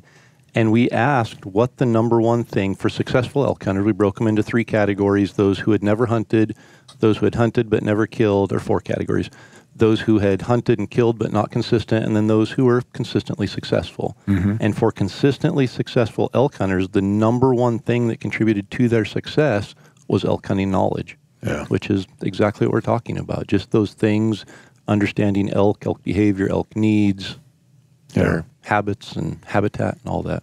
Yeah. Well, we're going to get to number 2s here. Your number 2. I'm going to be interested to see this, because we said aggressive versus passive, and I don't know how many days we've hunted together, but I've never seen you be passive. So. Really? Unless slowing down to shoot a grouse is considered passive. Well, you've never seen me be passive in that respect. If I'm passive, I'm usually coming back to grab you to go to the bugling elk because you're sidetracked by the grouse. That's true. I do remember, though, on the one hunt in Montana where we were sitting down eating Snickers bars, admiring the view of the lake, and that was kind of passive, but we got up and you did a cow call, and here came a bull running around the corner. I'm like, man. Well, we do have to sleep at some point, so. Yeah, well, I think maybe what I should have put as 1A on mine is a mid-morning nap. Or a mid-afternoon nap. I mean, it has to be wealthy. Yeah, I was going to say mid-morning is usually prime time to be sitting on the elk for a midday hunt. Okay. So somewhere in there, I need about an hour nap. Yeah. I mean, like serious snoring, cutting logs, sort of. And you do. Yeah, getting after it, man. A couple times, I think Lauren was with us on that hunt, and you were out. And it was grizzly bear snoring. We're in grizzly country, and we were both looking at each other a little nervous, like, thinking I was calling, is this a mating call or anything? Do we have to be worried about a grizzly coming in? Well, I can sleep on demand. I mean, I have no problem sleeping, so I think that should have been my 1A. But anyhow, number 2 on your list is aggressive, and I said versus passive, and I think you'd kind of called it, how aggressive to be, or being aggressive enough, or whatever. How do you come at that? So I think for me, I'm an aggressive hunter, and that's not necessarily my personality, but that's my hunting personality for elk. And if I'm hunting, I don't know, say something that doesn't allow me to call to them, and I hate hunting animals I can't call. There's just for me, I was hunting bear with my kids a couple weeks ago. It was like, I wish I could just make a bear call and get an answer so I'd know if there was a bear here. And if there's not, I'd move on. Yeah. Because it just seems almost like luck and happenstance to just wander around without being able to call. But my calling style is aggressive. And everything about hunting elk, I take to an aggressive level. And it's important to note that that's not a reckless aggression. It's very measured. But I push the envelope. I make things happen. I think I try to make things happen. I try to create opportunities. Whereas I think a lot of times the mistakes, especially new hunters make, is they're not confident in a lot of the aspects of it. And so whether that's aggressively pushing themselves physically to go into another drainage, whether it's aggressively calling, aggressively whatever the aspect is, they're too timid. And they end up not having opportunities. And I think sometimes you have to push out of your comfort zone and push yourself out there to create that opportunity. And so for me, when I wrote that on there, I think that it's important to understand when to be aggressive and when to be more passive. And that's just a case by case. Every elk is going to be different. We talked in the last podcast, if the walleye aren't biting, even if they're there and you can see them on the fish finder, you move on. Right. And a lot of times if I'm looking to call in an elk, if there's an elk bugling and he's just not interested, I'll move on. But at the same time, there might be an opportunity there to slip in very timidly and get him riled up and make something happen. That's not the time to just go in there full bore aggressive. If he's not interested at all, you're going to push him away. So understanding when to be aggressive and when to back off a little is important. But with that being said, I think for the most part, elk hunters in general aren't aggressive enough. And a lot of times, they get an elk to bugle, and instead of moving in from 300 yards to 120 yards, they sit there at 300 yards and do the customary one bugle every 60 seconds. The bull bugles, they wait 60 seconds, they answer. The bull waits 3 minutes, he bugles, they wait 60 seconds, they answer. Just that textbook, timid hope the bull comes in. Yeah. And for me, I'm instantly analyzing, okay, what mood is he in? Is he moving? Is he with cows? What can I do to trigger the response in that bull? And it usually means getting aggressive, whether that's aggressive to make him want to fight, whether that's aggressive moving in really quickly and just pushing right into his grill, into his comfort zone.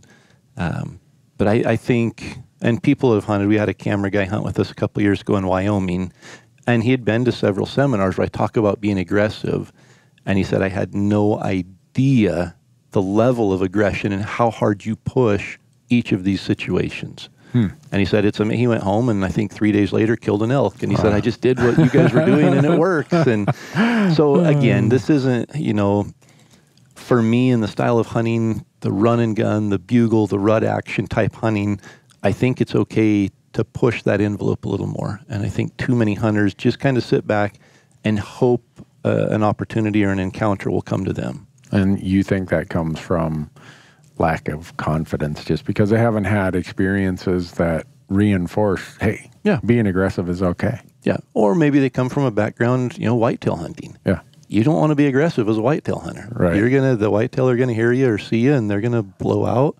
And you have to hunt differently for whitetail than you do for elk. Yeah. And so I think where a lot of people come from those different backgrounds, maybe it's because I'm borderline ADD. I mean, I can't sit still.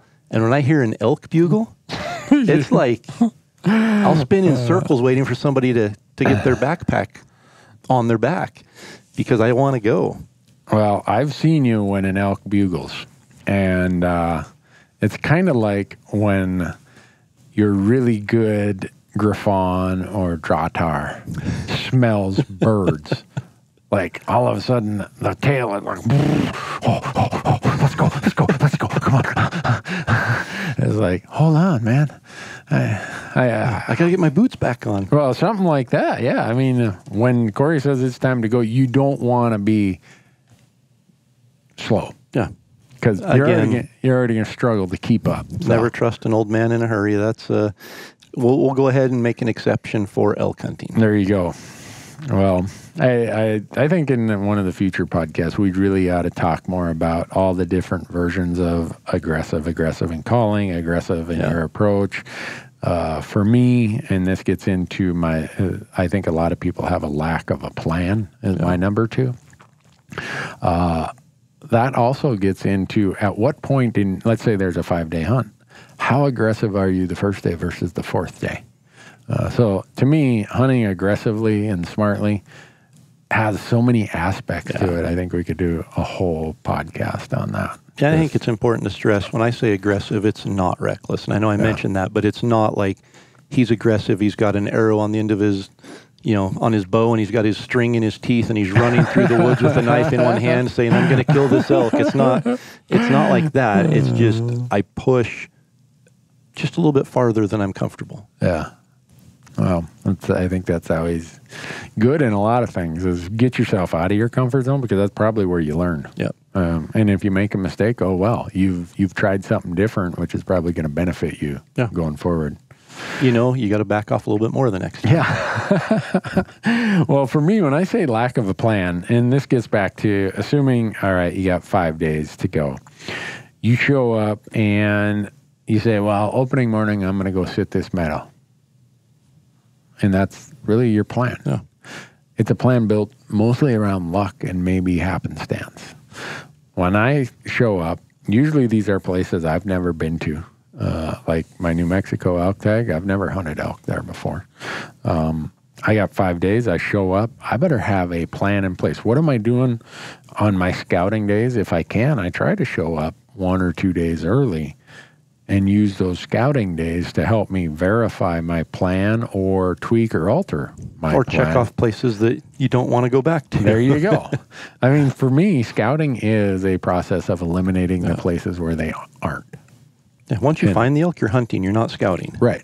Yeah. And so I always certain spots as morning spots and certain spots as evening spots. I don't have, very seldom, I mean, I can't say never, but seldom do I have a spot that I hunt both morning and evening.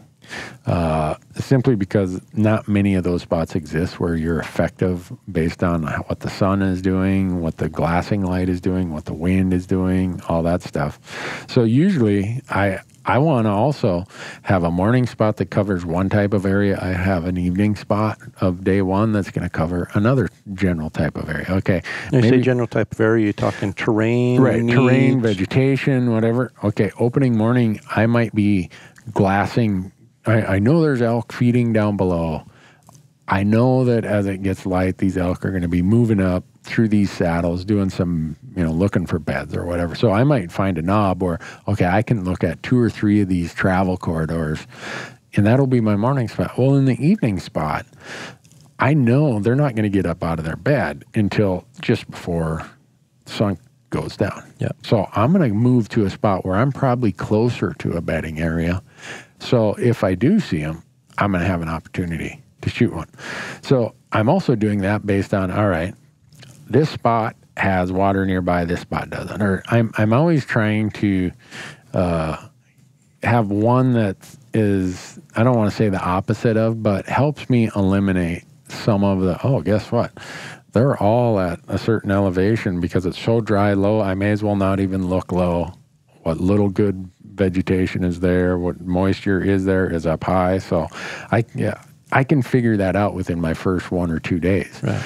So I have that plan. Okay, here's what I'm going to do first morning, second morning, and then kind of do my recon of did I see anything? If I saw something, I'm making note of that. I'm making notes every night.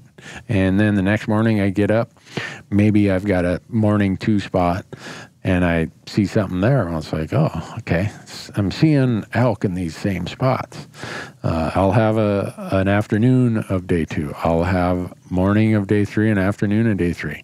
After my 3rd day, I sit down and look at my notes. Just almost very analytically and say, all right, what did I see? What didn't I see?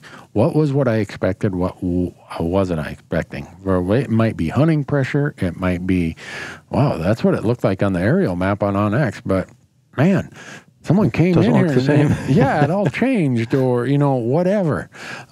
This road is closed and there's people still driving ATVs. So when you get there, you got to have the plan, and it kind of gets to your number 4 is, with my plan, I got to be flexible and adaptable based on what I'm learning. I usually give myself the first 3 days of I'm going to work my plan.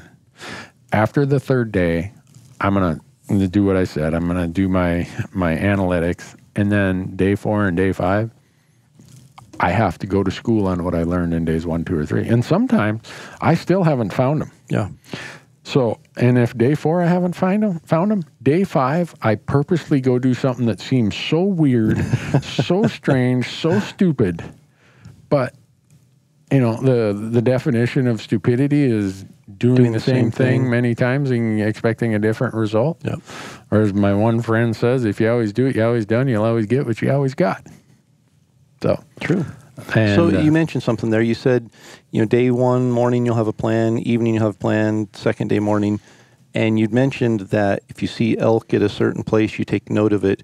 Mm-hmm. Are you not hunting the elk? No, I mean I will, and, okay. And if I think I have a chance to move in on them, but how sometimes you find them and you're like, I'm going to get them this afternoon, and it's like they vaporized. Yep. Okay.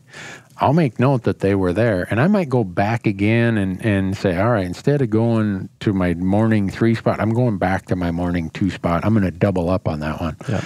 And if I don't see them there, it's like, all right, what happened? So, yeah, when I see them, I'm trying to hunt them. So first morning you see elk, you're hunting them. Oh, are you going? You have a plan for that evening.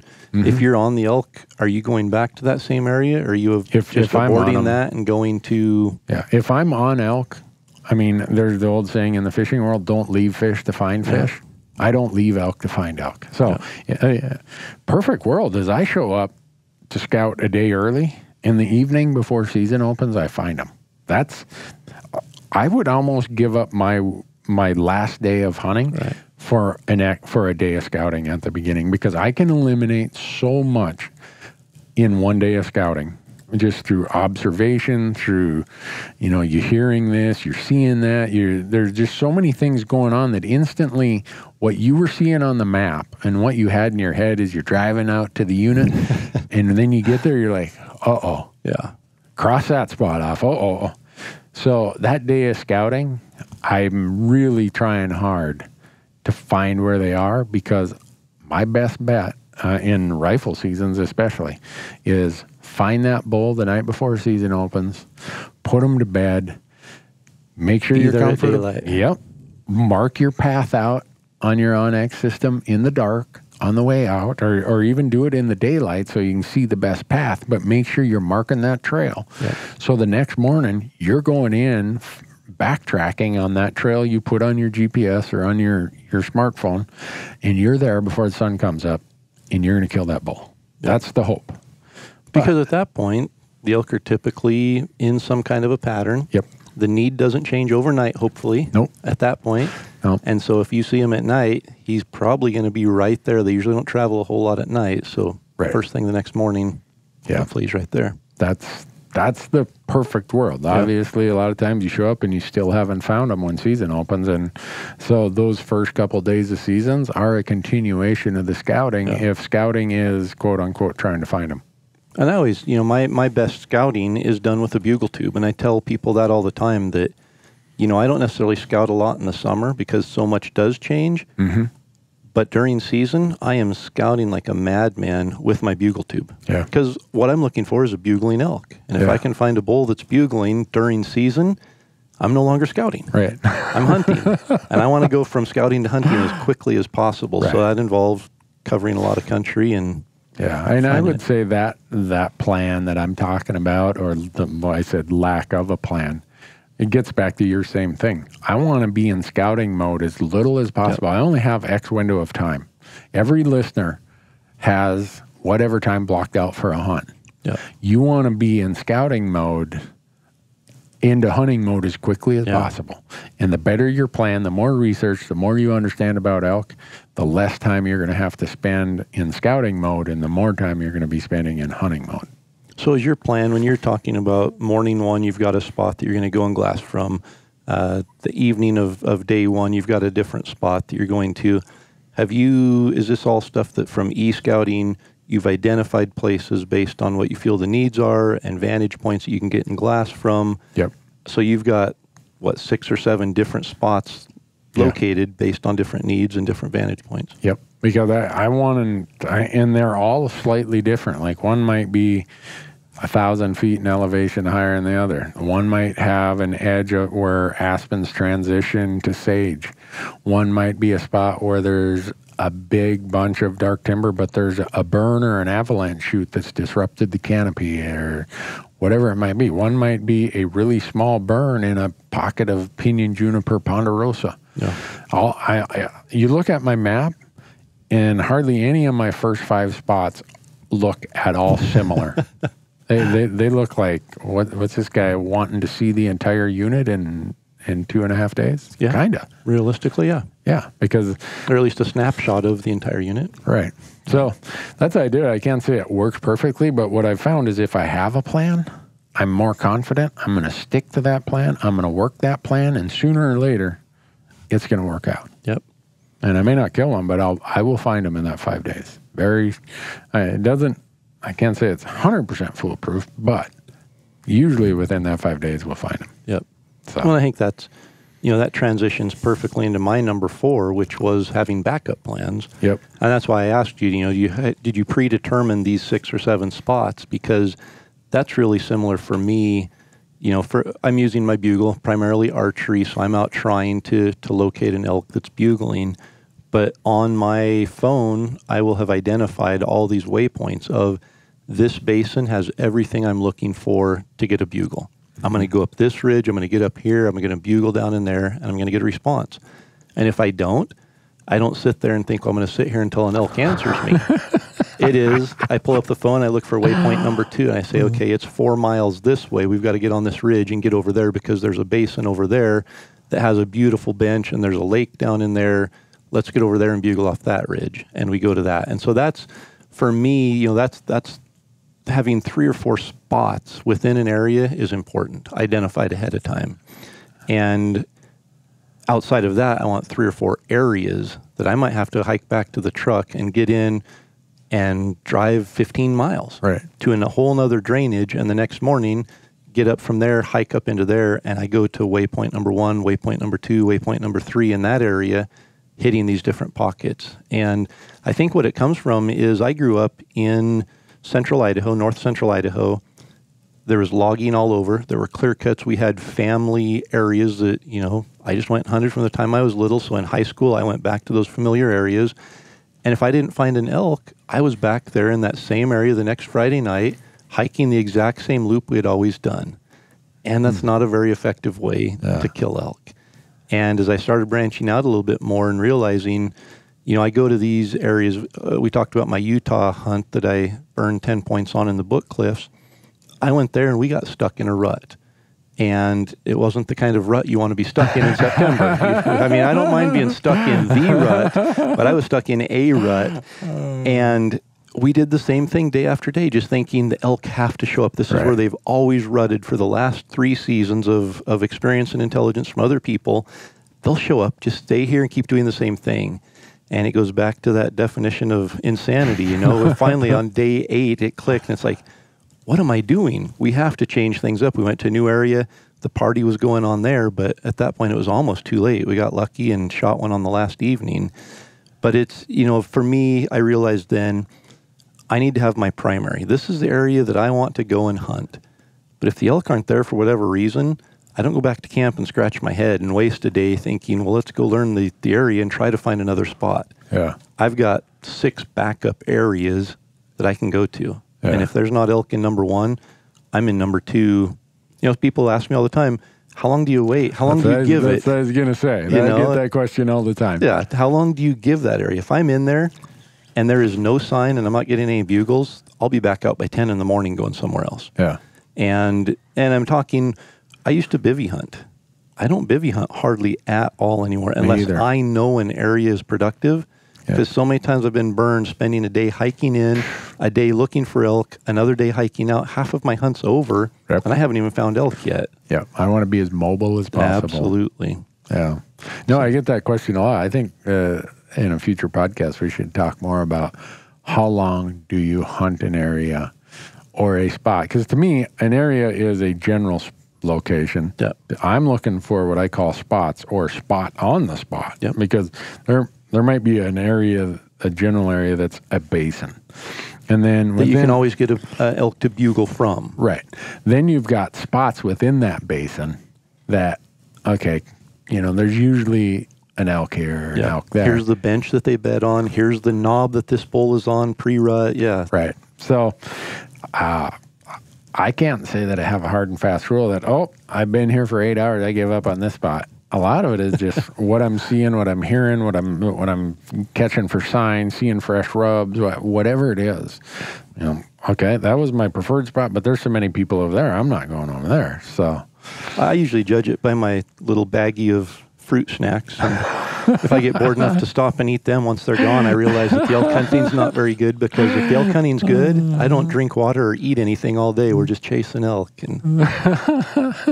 Well, my number 4 isn't my 1, 2, and 4 all kind of fit together, and that was an emphasis on gadgets. and distinguishing gadgets from gear. I went through this phase that like I said in the earlier podcast of I just thought, I don't need a plan. I don't need to study. I don't need to do my research. Don't need to talk to scientists or biologists. I just need to buy another item. I had closets full of elk hunting paraphernalia, whatever you want to call it. And the more I spent, I didn't have enough money to keep up with how many solutions I thought I could buy. And I throw all those in the gadget category. And then I started having a little success in thinking this through. And then as I became more of a student of elk, I realized that gadgets are like the downfall. They're like, I don't know, in the human world, what would be a good analogy to use, but they're like a facade. They make you feel, gimmick. Yeah, it's a snake oil kind of thing. And then you've got gear, which for me, gear is a tool. I'm going to use it. I'm going to abuse it. I want the best I can afford. I'm just, I'm like you. I want what works for my hunting style. And I don't want... So you're telling me my knife that I wear on my belt with the compass on top and all the matches stuffed up inside of it and the little foldable saw and the fish hook and everything, is that a gadget? That's a gadget. Oh, okay. Yeah. I'm sorry, Corey. I'll leave it at camp next time. Yeah, I would do that. That's a gadget. Now, things like, I can't say this because that's a company. And I was going to say, it's hard to find specific examples. But without getting in trouble. Yeah. No, some of the things people have sent me that are quote unquote gadgets. A guy sent me a saw, and it was in like this long tube about 8 inches long. And I think he meant really well. And for the whitetail world, it might have worked great.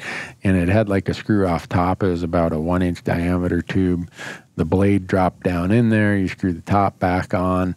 And on the bottom side was a spot where the blade would connect. So it's kind of like you're holding this tube in your hand with a blade out on that. Handsaw. Yeah. No. Well, as you're walking, that blade is clanking and banging inside that tube. Drove me nuts. That's a gadget. But you could have fixed that. That's feedback you could have given to him.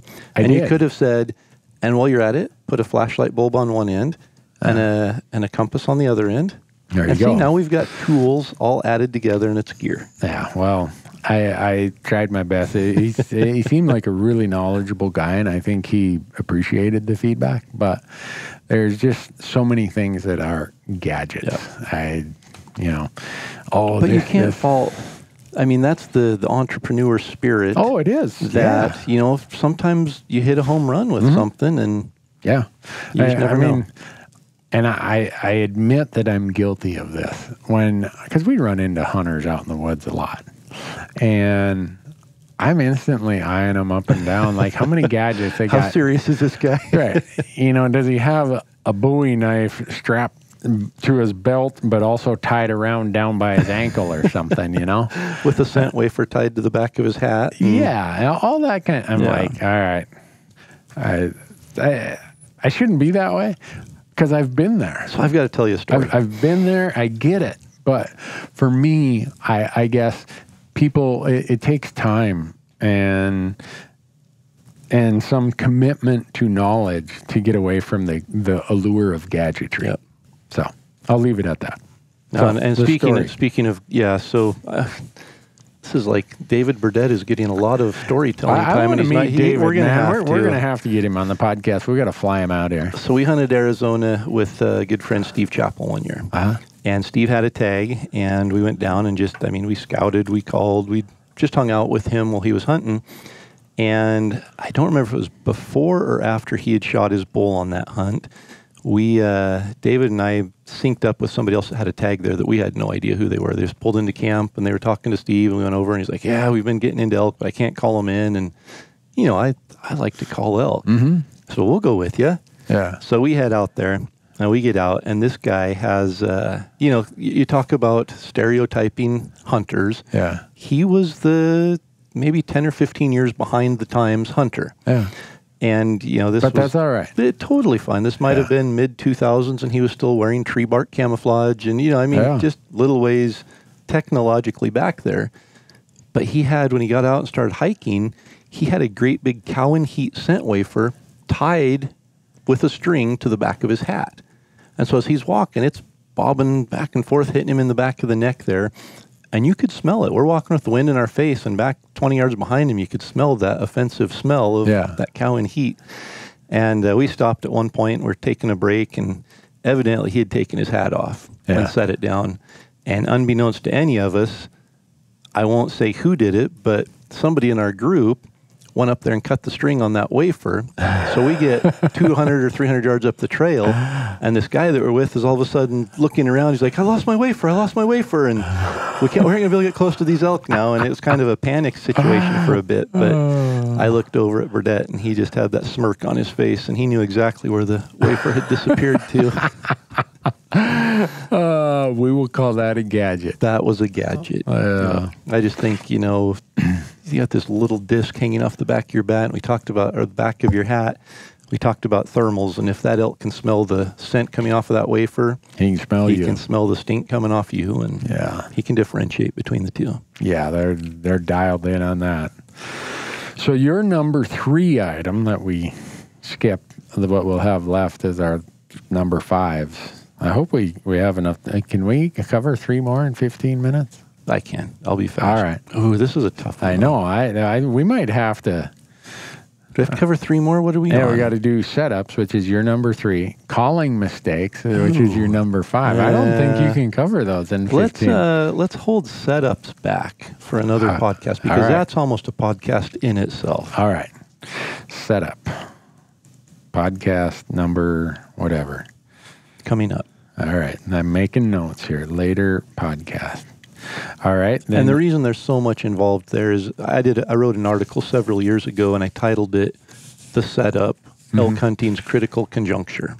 And it's just really, I feel, the point where everything comes together and you're successful, or everything falls apart and you fail. Yeah. And so there's so many things there that I think we could do a whole podcast just talking about setups, how to set up, why it's important, what to look for, what an elk's looking for as they come into the setup. And cool. In 15 minutes, we aren't going to be able to even do justice to it. Let's not shortchange the audience. Yeah. I mean, it's not like we have a limit on how many podcasts we can ask them to listen to.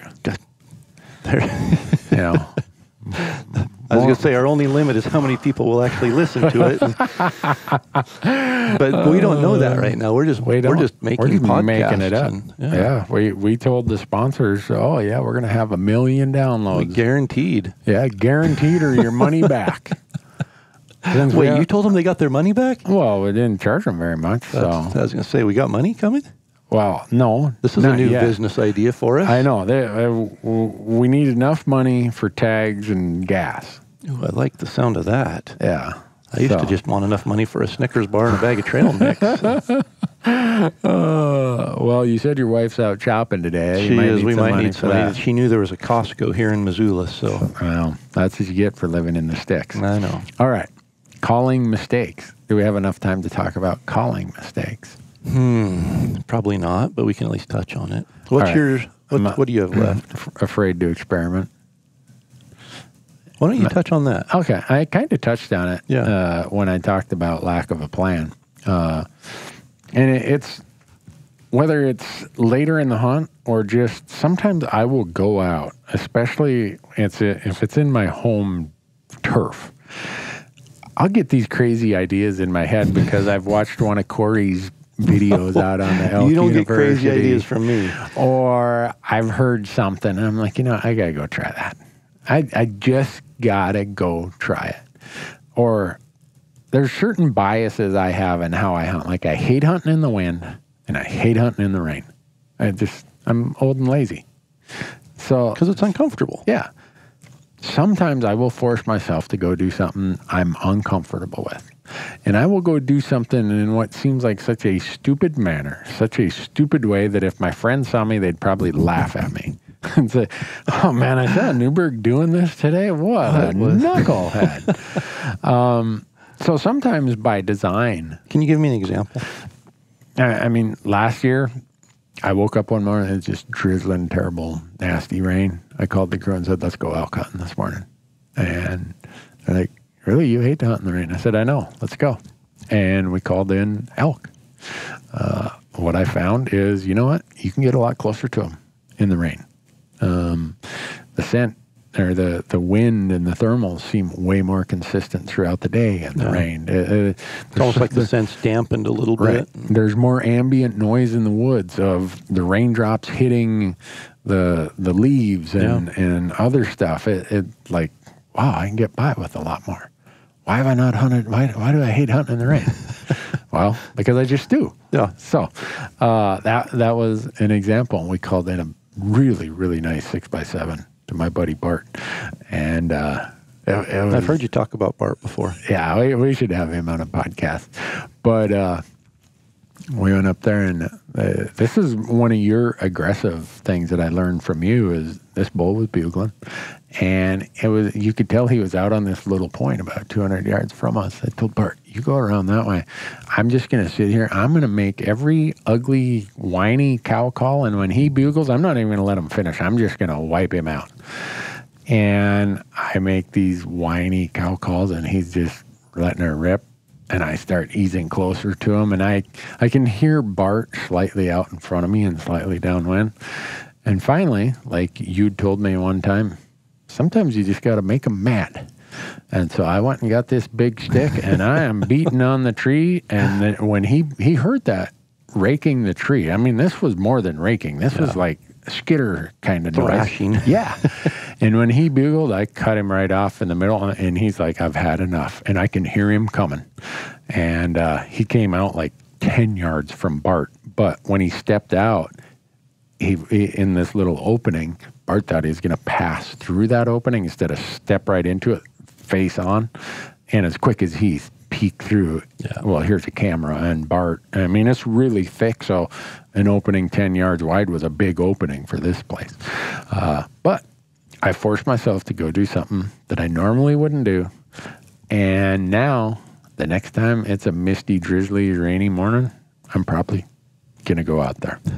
So that's an example of it. A lot of times when we're on a hunt and it's getting to day 4, day 5, I'll do the Hail Mary, for lack of a better term. One time I had a tag in Wyoming, Unit 19, which is a pretty decent elk hunting unit. And man, I'd hunted my butt off. I couldn't catch a break. I'm like, you know what? I just got to go up, face the wind, and accept the fact that that wind is going to be in my face so I can glass into those kind of protected slopes, glassing across this big canyon. I hardly even had my spotter set up, and I spotted 2 bulls. So much for hating hunting in the wind, Randy. My bias of hating to hunt in the wind, I didn't let myself go to some of these places the first, whatever, because the last 3 days it was just windy as all get out. Yep. Well, you're looking for the same cover the elk are, and you aren't going to be able to find the elk if you're on the backside trying to glass. Right. So I didn't want to do it. I told the camera guy, I said, this is going to be miserable. I don't know if we're tough enough to stay here for more than about a half hour. Well, we didn't have to stay there for a half hour. Yep. We dropped off that ridge, snuck down there, and I shot that bull. I shot the smaller one. They're bedded right there. But the bigger one wouldn't get out of his bed. And I'm like, you know what? Bird in the hand. So I shot the 5x6. I think we got within 260 yards. End of story. Yep. Now, if I would have let my biases and my kind of discomforts or comforts dictate and keep doing the same thing for the last day and a half that I'd done the first, 3.5, 4 days. You got the same results. Yeah. So to me, that's being afraid of experimenting. I've made some of my stupidest mistakes experimenting, and it helps confirm that those are really dumb ideas.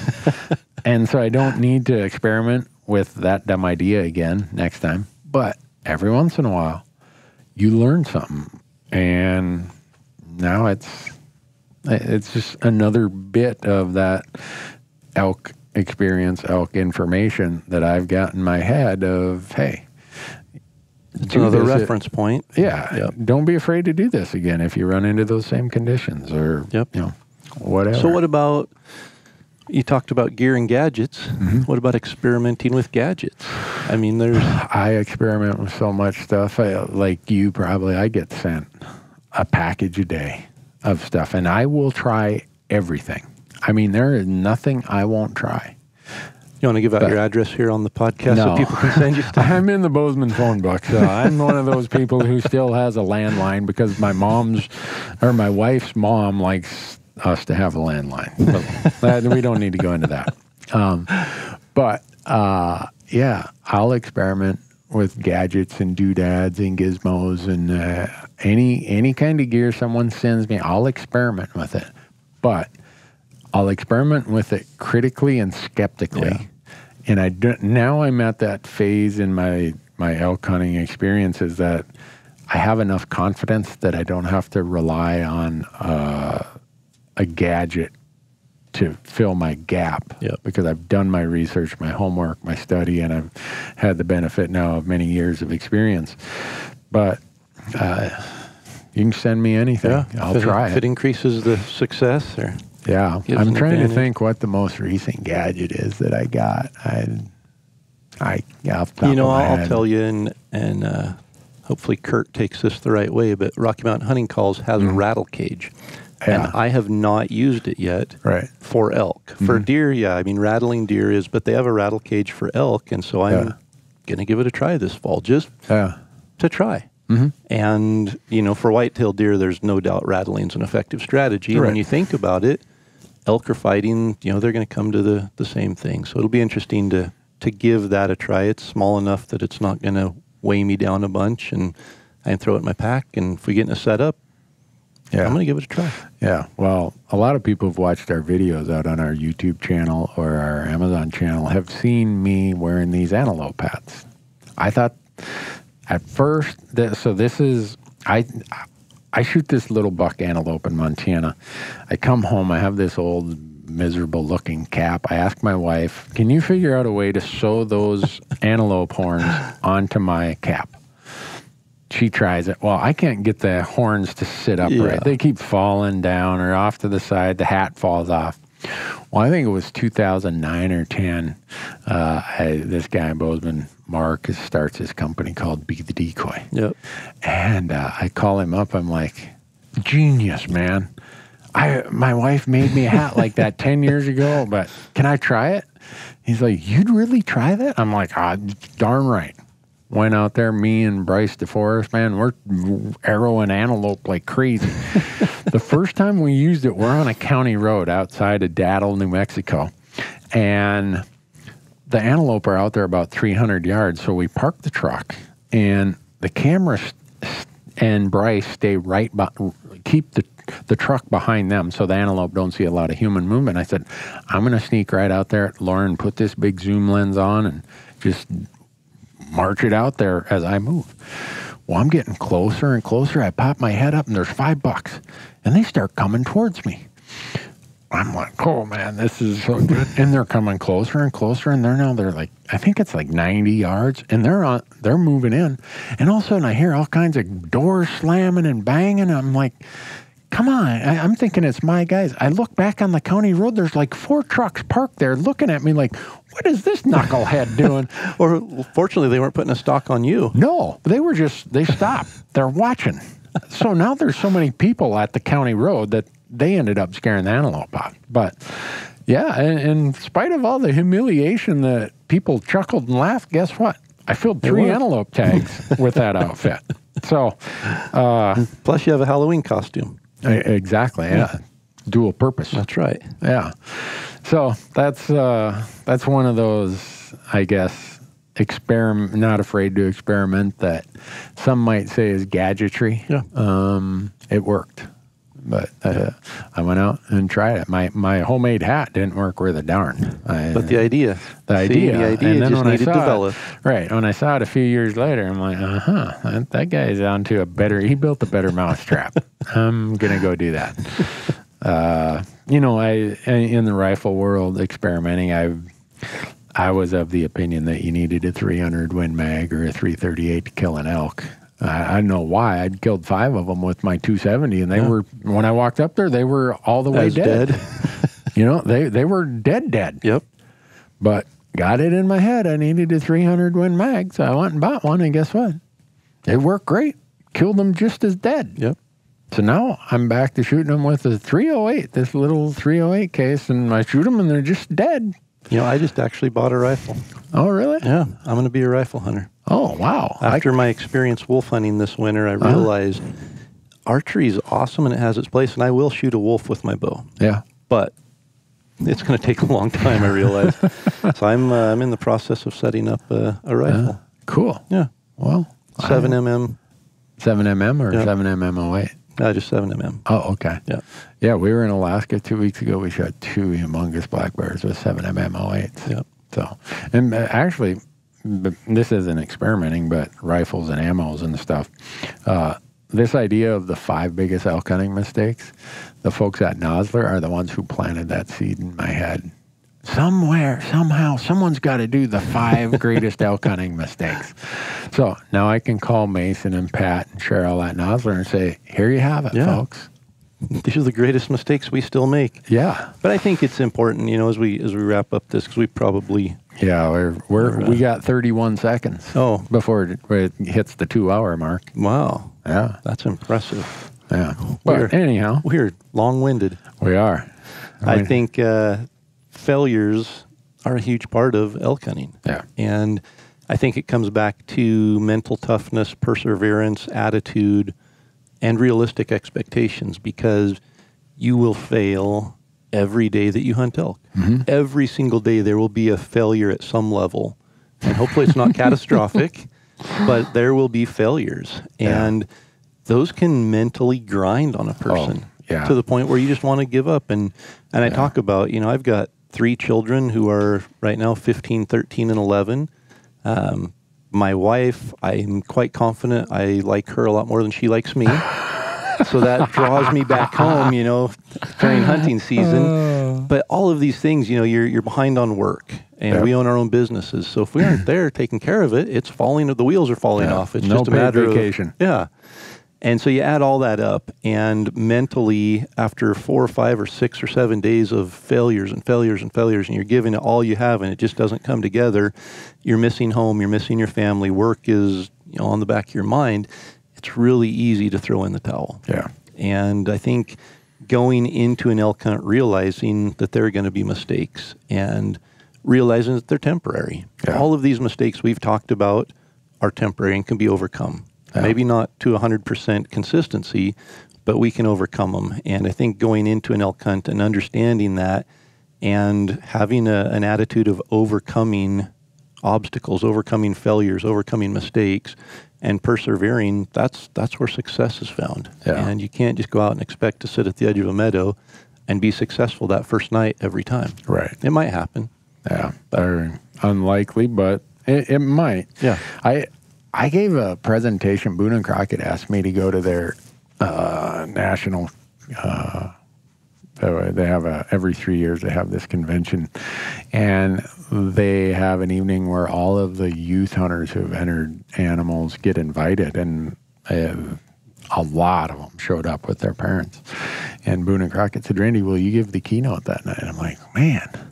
I'd way pressure. Yeah, I'd way rather be us a bunch of old, you know, gray hairs than these people are impressionable. Yeah, and when I got up there, I talked about how hunting, and this gets to your point of mistakes, is probably the best life experience activity of my life. Yeah. I know I'm going to fail 9 out of 10 times or 19 out of 20 times, and I think about how that discipline, that acceptance of failure, that grabbing the challenge and still going forward and not giving up is so helpful in my business life and my advocacy life and all the other things I do. Yeah. If there's one thing I'm good at, it's not giving up. I will not give up. I mean, if I was I'd get my butt whooped in the old MMA thing, but they'd probably kill me. I wouldn't tap out. I'm just that bullheaded. So, and I was given this presentation about, you know, don't be afraid of failure. Don't be afraid of mistakes. And what you've done in hunting in your young adult or young lives, when you become adults, all of these experiences about accepting challenges you think you can't overcome, about having tried and failed, picking yourself up off the ground, being humbled, being outsmarted by something that supposedly is not as smart as we are. I mean, there's all these things that hunting teaches us that I think become really valuable life skills as we go older. And that whole idea that you were talking about of just accepting failures for what they are. I mean, I think, you get winded, you miss a shot. I mean, that's the worst. Yeah. You finally, everything comes together. And when we're talking, over-the-counter general tags, public land, when you get a shot, that might be your shot for the season. Right. And when that comes together and you miss, or something happens, falls apart right before you shoot and you don't get the shot, that's crushing. Yeah. And it would be really easy to throw in the towel and give up. And that's a permanent failure. I mean, it's not permanent in the whole scheme of eternity, but that's a permanent for the next 11 months. You have given up and you have to live with that. Yeah. And you never know. You know as well as I do how many animals have fallen victim to us on the last day of a hunt. And if we had given up just the night before or even the last morning and not hunted the last evening and went home, it wouldn't have happened. And I think that perseverance through those trials is number so of people important. Who say, why do you guys always shoot them on the last day? Well, it's not because we try to. This isn't scripted. You tell those elk to behave, we'll gladly shoot them opening morning. And the other part for me is with this failure stuff and how it applies to life is, a lot of people say, well, life isn't fair. And it's right. There is no fairness in life. There's good luck. There's bad luck. Sometimes you get things you don't deserve, and sometimes you don't get the things you do deserve.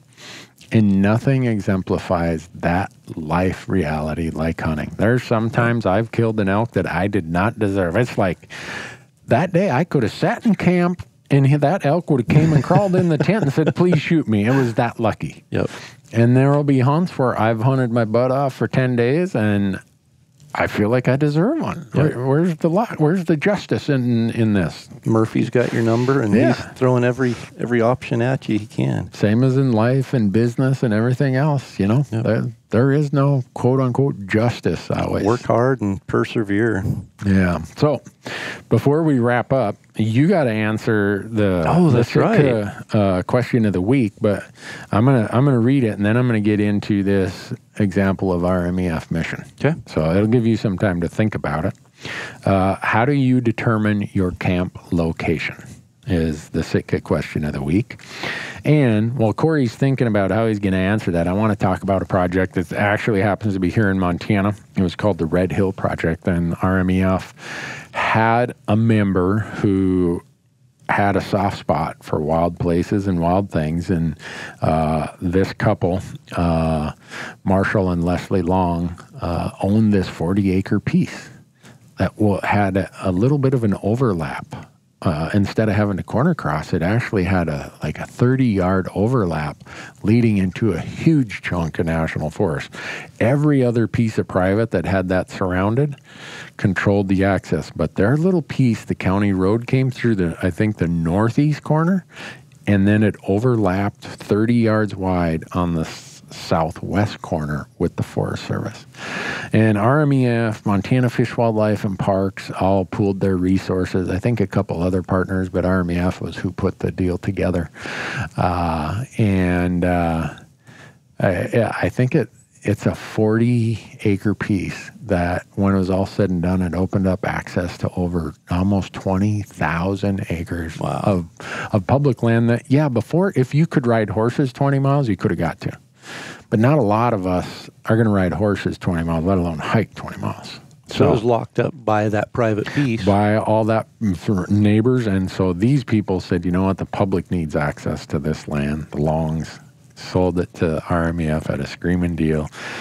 And so for the purchase of 40 acres, the hunters of, all Americans, I mean, anyone who wants to, Fish, Wildlife, and Parks now owns the parcel, maintains a trailhead there.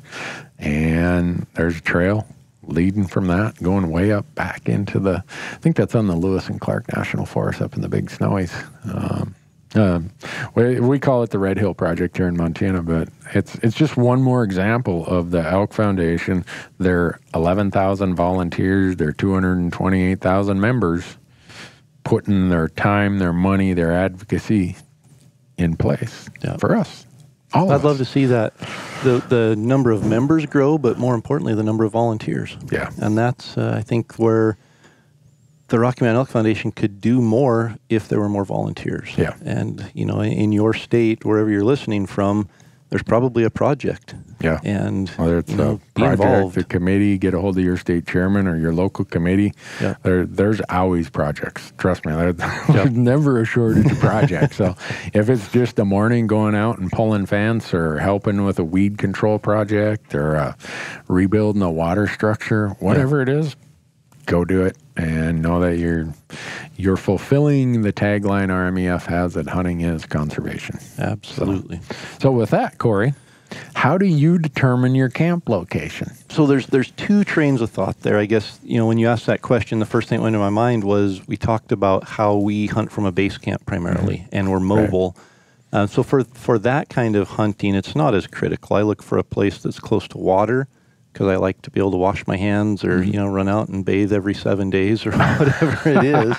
So, camping near a water source is always a benefit. Yeah. And then I look at my 6 or 7 backup areas, and I try to find a location that's central to those so that I can easily access those without having to move camp. Because once you get a base camp set up, you don't want to spend a few hours pulling it down, moving it. So I find a central location. But I think this question probably was more aimed at like a spike camp or a bivvy camp type location.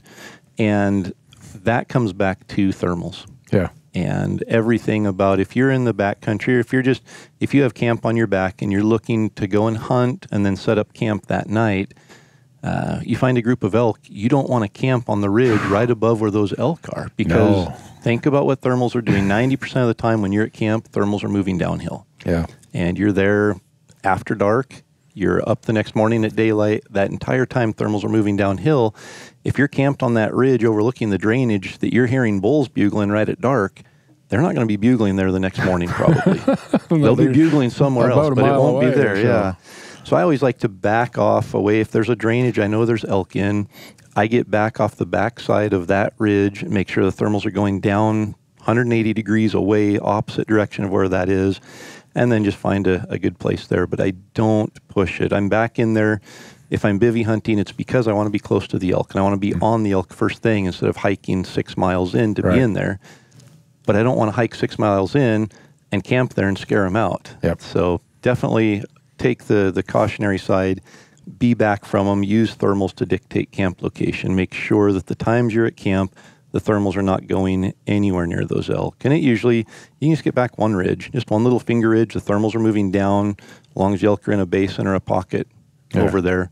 As fun as it is to sit on a ridge and lay in a tent and listen to elk bugle all night, that's not going to be conducive to success the next day. I get asked the question so much, and most of the time people are asking about a backpack bivvy style camp. And for me, I tell people, look, I've worked really hard to locate elk. The last thing I want to do is blow them out of there. Just relocate them. Yeah. So I tell people I usually will move in. I say I try to be about a mile away from wherever I know that is. I want to be probably a 45-minute hike away from there. And like you, I'll go find a different, just off the other side or further down the drainage or something. Yep. Some place where I feel comfortable that whatever the wind's doing, I'm not like right in their face stinking it up. Yep. If there's an errant wind or a storm comes in and the wind changes direction, I don't want to be laying in my tent going, I wonder if they can smell me. I want to be at a safe distance. Right. Have a buffer there. Yeah, and that gets back to one of the comments about aggressive versus passive hunting. I'm not as aggressive when I'm doing a bivvy camp because if I blow them out, I can't be as mobile to go find more elk. Whereas if I'm at a base camp hunt, like you, I've got 4 or 5 general areas within a 20-minute drive, trailheads or whatever it might be. Yeah. Okay, if I mess something up over in spot A, I can probably go find elk in B, C, or D. And I'm like you. I'm doing more base camp hunts than I am bivvy hunt. Part of it is because I'm getting old and been there, done that. I need some of the fineries of life. And we're going to get into backcountry, or not necessarily backcountry, but elk camp meals. Mm-hmm. But Randy has some of the best meals at camp. Yeah, thanks to Kim Newberg. Yeah. Thanks to my wife. It opened my eyes to a whole new way of eating at elk camp. So. Yeah. So, did Traeger send you a grill? They did. They're sending us a traveling grill. What? Yeah. Yeah. So, we'll have some really good meals once we get that. So, where are we hunting and when? Yeah, Jelmer, he's like, if I sent you one of those little traveling grills, would you use it? I'm like, would I ever? Yeah, here's my address. What are you waiting for? Yeah. So, well, folks, Corey, I think if there is anyone still listening, we owe them a debt of gratitude. We're going to have to pack their elk out for them or something. See, there you go, talking without thinking through this. We can't be guaranteeing that we're going to be there and packing people's elk out for them. I didn't say we. I was implying you. I'm going to pull up lame. I got this ache in my knee. I was hoping that you were going to say, for anybody that's still listening, we're going to get into setups and calling and how mistakes can change success and failure. Time. I know. So I think the next time we'll be doing this is at the Total Archery Challenge. Yeah. I wonder who we can rope into being guests there. We can find some guinea pig. People are probably tired of us talking. I know they're tired of me talking. Maybe not you, but we'll find some. If we could crank out 3 of them there, then I think I'm gonna sniff out where you're going elk hunting in Wyoming, and I'm just gonna impose myself on your camp. Perfect. And who all's going there with you, Dirk and Donnie? Yep, Dirk and Donnie and I are heading to Wyoming. I'll call those guys. They'll tell me. Yeah, come. I'll bring some of my wife's good cooking for you. I was going to say, you bring your traveling Traeger, and you might have an invitation for an hour or two. So Dirk and Donnie, do you dare put a headset on those guys? Oh yeah. Okay. Yeah. No. Absolutely. Okay.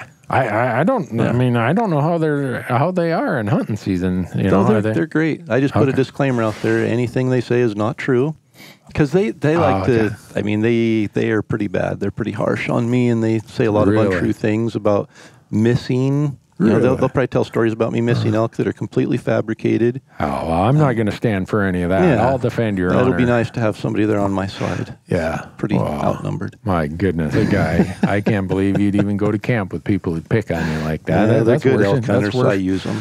Yeah, that's worse than camera crew. Well, folks, we appreciate you listening. A couple things we want to give you, other spots. Corey has the University of Elk Hunting. Where do they go to elk101.com? Yeah, just to elk101.com. Click on the link for the online course, and Randy helped me with several parts of that, and it's 17 modules, I think 54 chapters, and it's all aimed at every aspect of elk hunting to increase success, regardless of previous experience. Yeah, and then you've got the forum at elk101.com. Yeah, we have a forum there. We actually are also going to be releasing 3 mini courses for anybody can go and sign up, and you enter your experience level, and based on experience level, it will walk you through free mini courses aimed at giving you the information based on your experience level to get you to the next level. And they can just go to elk101.com/success to access those free mini courses. Cool. Instagram, you want anyone to find you on Instagram? Yeah, that's great. There'd be 7 followers, I think, then. Yeah. So, that'd be great. What would that be? It's just CoreyJacobsen.elk101. Or they can follow elk101. CoreyJacobsen.elk101 is my personal one. Okay. And then there's just at elk101. Okay. To follow elk101 there. Any other place they should... I could give my P.O. box, but I got that on my phone here if anyone wants it. What about you? For me, we have 2 Instagram pages now. The crew, my camera crew, started Fresh Tracks TV as one, and then there's my personal one, which last time I kind of feigned that I don't know anything about Instagram. I do it occasionally, but I do have someone who helps me. She's really good, and that one is at Randy Newberg Hunter. And then, like your forum, I have the Hunt Talk forum, hunttalk.com. And then we've got our YouTube channel, Randy Newberg Hunter. And really our big thing for this year, and I wish Amazon would approve our next 3 episodes, but we are if you're an Amazon Prime subscriber, you can watch all of our Fresh Tracks episodes for free out on Amazon. That's awesome. Very high quality viewing I was going to say, experience. and in high definition quality. HD, no commercials. And the new ones we're making them 30, 40 minutes long. So it's however long the story requires. Yep. And that's a lot of fun doing that. Other places, I don't even tell people about my Facebook page because I don't do Facebook message. And I'm so bad at that. I get hundreds and hundreds of Facebook messages, and people are mad at me. And on every platform I have, I say, don't send me a Facebook message. And if it wasn't for the requirement of me keeping a Facebook account, I'd delete it. Yep. And that's the hard part is, for me, we're a small business. Elk 101 is a small business. When I say small, I'm talking me in the corner of a room that I rent from a friend type of a small business. And I honestly just don't have the bandwidth to be on Facebook and even Instagram for some degree. I'm not really active there. And I'll have people email me and say, you're a jerk. I want my money back from the online course. I've sent you a message and you never even answered it, or that's not the way to contact me. I have a contact form on the website that emails me. I will see that. So don't message us on social media if you need something. Yeah. I try to go through them, but then I realized the other day, if I'm not following someone or we aren't connected or something on Facebook Messenger, it goes to a whole nother folder, and I've got thousands of messages in there that I didn't even know were there. It just says 99 plus. I can tell you that. So you're dealing with a couple of non-social media people here. Yeah. We'll do our best to keep some updates out there, but if you really need to get a hold of us. Yeah. Well, I hope people will give us ideas, because when we started planning this, we put together our ideas of what we thought people would want to listen to. We want what they want for guests. We'll probably have to get into some gear stuff. Yeah. We'll have to get into, we can continue on. We already said we're going to talk more about setups. Yeah. We're going to talk more about calling mistakes. Yeah. And calling strategy. Sounds to me like you get to just, I'll just sit back and eat Dairy Queen on the next podcast. you can take it, man. No, you can interject and say that's not true. That's not really what he did. That might be in a perfect world, but I watched him do this. And, okay. All right. I talk about what would be ideal, but it's hunting, and sometimes you don't get the ideal. Well, whatever people take from this, I hope what they do is go hunting this fall. Yep. Don't sit at home talking about it. My motto in everything I write, and if you go out to my Hunt Talk forum, you'll see my signature line says, you're going to run out of health before you run out of money. Yep. Hunt when you can. And I got that from a friend, a fellow CPA who was dying of cancer. We were close friends, and he called me and asked me if I'd take over some of his high net worth clients. And when he called me, it was in October. He passed away on Halloween. It was one of those things where he didn't want to say it. I didn't want to say it, but you could tell this was like, hey, this is our last time. Yeah. And so I'm like, all right. And I can talk about it way easier now, 15 years after he's passed, than I could at the time. But I'm like, you've been unbelievably successful. You've done all this. You've raised a wonderful family. You've helped so many people. You have certain passions in life. What advice would you have for me? I'm 40, blah, blah, blah. And he says, Randy, as much as you love to hunt, trust me, as someone who would really like to have more health and more time, hunt when you can, because you're going to run out of health before you run out of money. And I live by that. I know it. At the time, it struck me, but it didn't really strike me the way that it did about a week later when he passed. And I'm like, yeah, I don't think I'm staying home talking about hunting anymore. Yep. I'm going hunting. And so that's my advice for anybody listening. Yep. Tomorrow never comes, or whatever all those other cliches are. Go hunting. So, and it's coming soon. It is. By the time people hear this podcast. 2 months away.